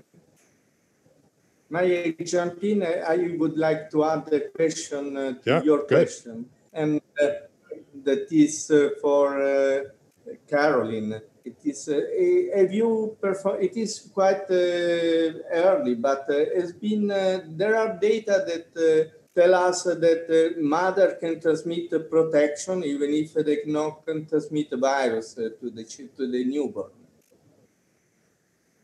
I don't know which you want answered first. I don't know that the children infection. We'll come back to the children infection. Okay. You sure. do that one. Absolutely. I mean, during pregnancy, the kind of development of passive immunity is formed across the placenta. The maternal antibodies are transmitted across the placenta during pregnancy as a mechanism to sort of prime the neonatal response to respond. And so I think absolutely. I think the maternal response to an infection, be it antibodies or otherwise, certainly are there to kind of protect the neonate and during the delivery process. So I think those phenomenon certainly exist, and they could be mediated by antibodies or a variety of other factors.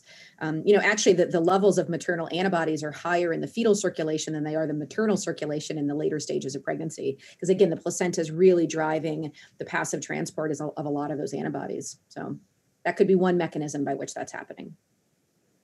So, Matt or Lisa, do you have any comment on or any data on infection rates in children? So it seems like there's been, I'll start and Matt can jump in, somewhat a dearth of testing in children, where a lot of people were hoping that maybe Sweden, which stayed open, would have done more testing of school children in the spring going into the summer. That didn't really happen. We're definitely getting more data right now where we're seeing elementary schools, middle schools, high schools all open and then shut as waves of virus run through them here in the US.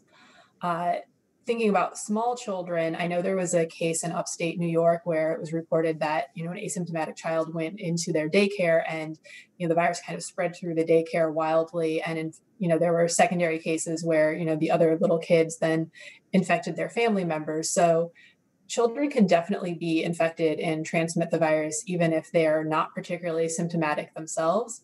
Leading into the start of the school year, there were a lot of memes going around, different parts of the internet where, pictures of sending your kid off to school wearing, maybe a Spider-Man mask, and then them coming home in the afternoon saying like, oh, well, I have an X-Man mask now because, Tommy, the next desk over, had a cooler one, so we traded. So especially with younger kids, they're not going to understand the social distancing, their hands, mouths everywhere, depending on the age. So you can imagine that if there's virus there, it's going to transmit very readily, even if the kids themselves don't display symptoms. Yeah, I think just to add to that too, the big worry also is that the kids get infected, and then they infect older adults, which are maybe more have more propensity for severe disease and death. So whether it's teachers that are in the schools, or whether it's parents and grandparents and other older people at home. So I mean, this is the big worry. We also don't really understand a lot about what this disease does in kids, as there isn't that much testing, so we don't really know what the denominator is for the number of kids that are actually positive. And then we don't know really the spectrum of disease that we see. And there's, as Lisa showed, there's this MIS-C inflammatory disease that's been shown in kids. And as kids go back to school, they're going to be infected, and we're going to see this spread. And so, just like any cold virus, it spreads incredibly well, like just in these settings. Not all schools can be set up outside. Not all schools have, probably most schools don't have very good airflow in general. And so all of this leads to rampant infection. And this is what everyone is holding out for vaccination campaigns, where we can now start vaccinating adults and kids to try to limit the amount of virus in the community. And especially in the US and a lot of, especially across Europe, we're not doing very good at controlling this population wide and the amount of virus that's there. And until we do that, we're still going to see these rampant infections. Thank you. So we have a question from one of our participants for Dr. Gralinski and Dr. DeCaro, asking methods. Do you think that washing hands with simple soap is enough? And do you think that the sort of use of anti-infective detergents is being abused? By that, I think overemphasized. Okay. So in terms of hand hygiene, what's the best practice? Washing your hands with regular old soap and water and, getting a nice foamy lather, washing your hands for that 20, 30 seconds is going to do a great job in inactivating coronavirus. Matt did a really good job talking about the lipid envelope that surrounds that makes up the virion. And it's actually incredibly fragile and very easy to destroy and inactivate, or if we want to say kill, the virus. We're lucky in that sense. We're not dealing with a norovirus that requires bleach or something. Regular old soap and water will do a great job. Antimicrobial agents in soap are definitely a big thing. They look great on labels, and I think that they're probably overused. And they're definitely not doing anything to help you fight this coronavirus. Any further comment, Dr. DeCaro? Yeah, I really agree. I think that the frequency that you are doing it, the way that you are doing it, in order to be proper washing, it is better that you use stronger or strongly advertised disinfectant that can destroy everything. It is an enveloped virus. Even if you can find literature in the media sometimes news that say that it can persist for longer time than we think. I still think that good washing with good soap will work a lot. Okay, so I have another question, I think directed mostly towards Lisa, but of course anybody else can jump in, about clotting. Because some of the discussion that I've heard leads me to suspect that there may be clotting issues even on almost a microscopic scale in the lungs and very early in disease. And I'm wondering whether this might not be a more primary cause of some of the issues that are being observed rather than a sequela.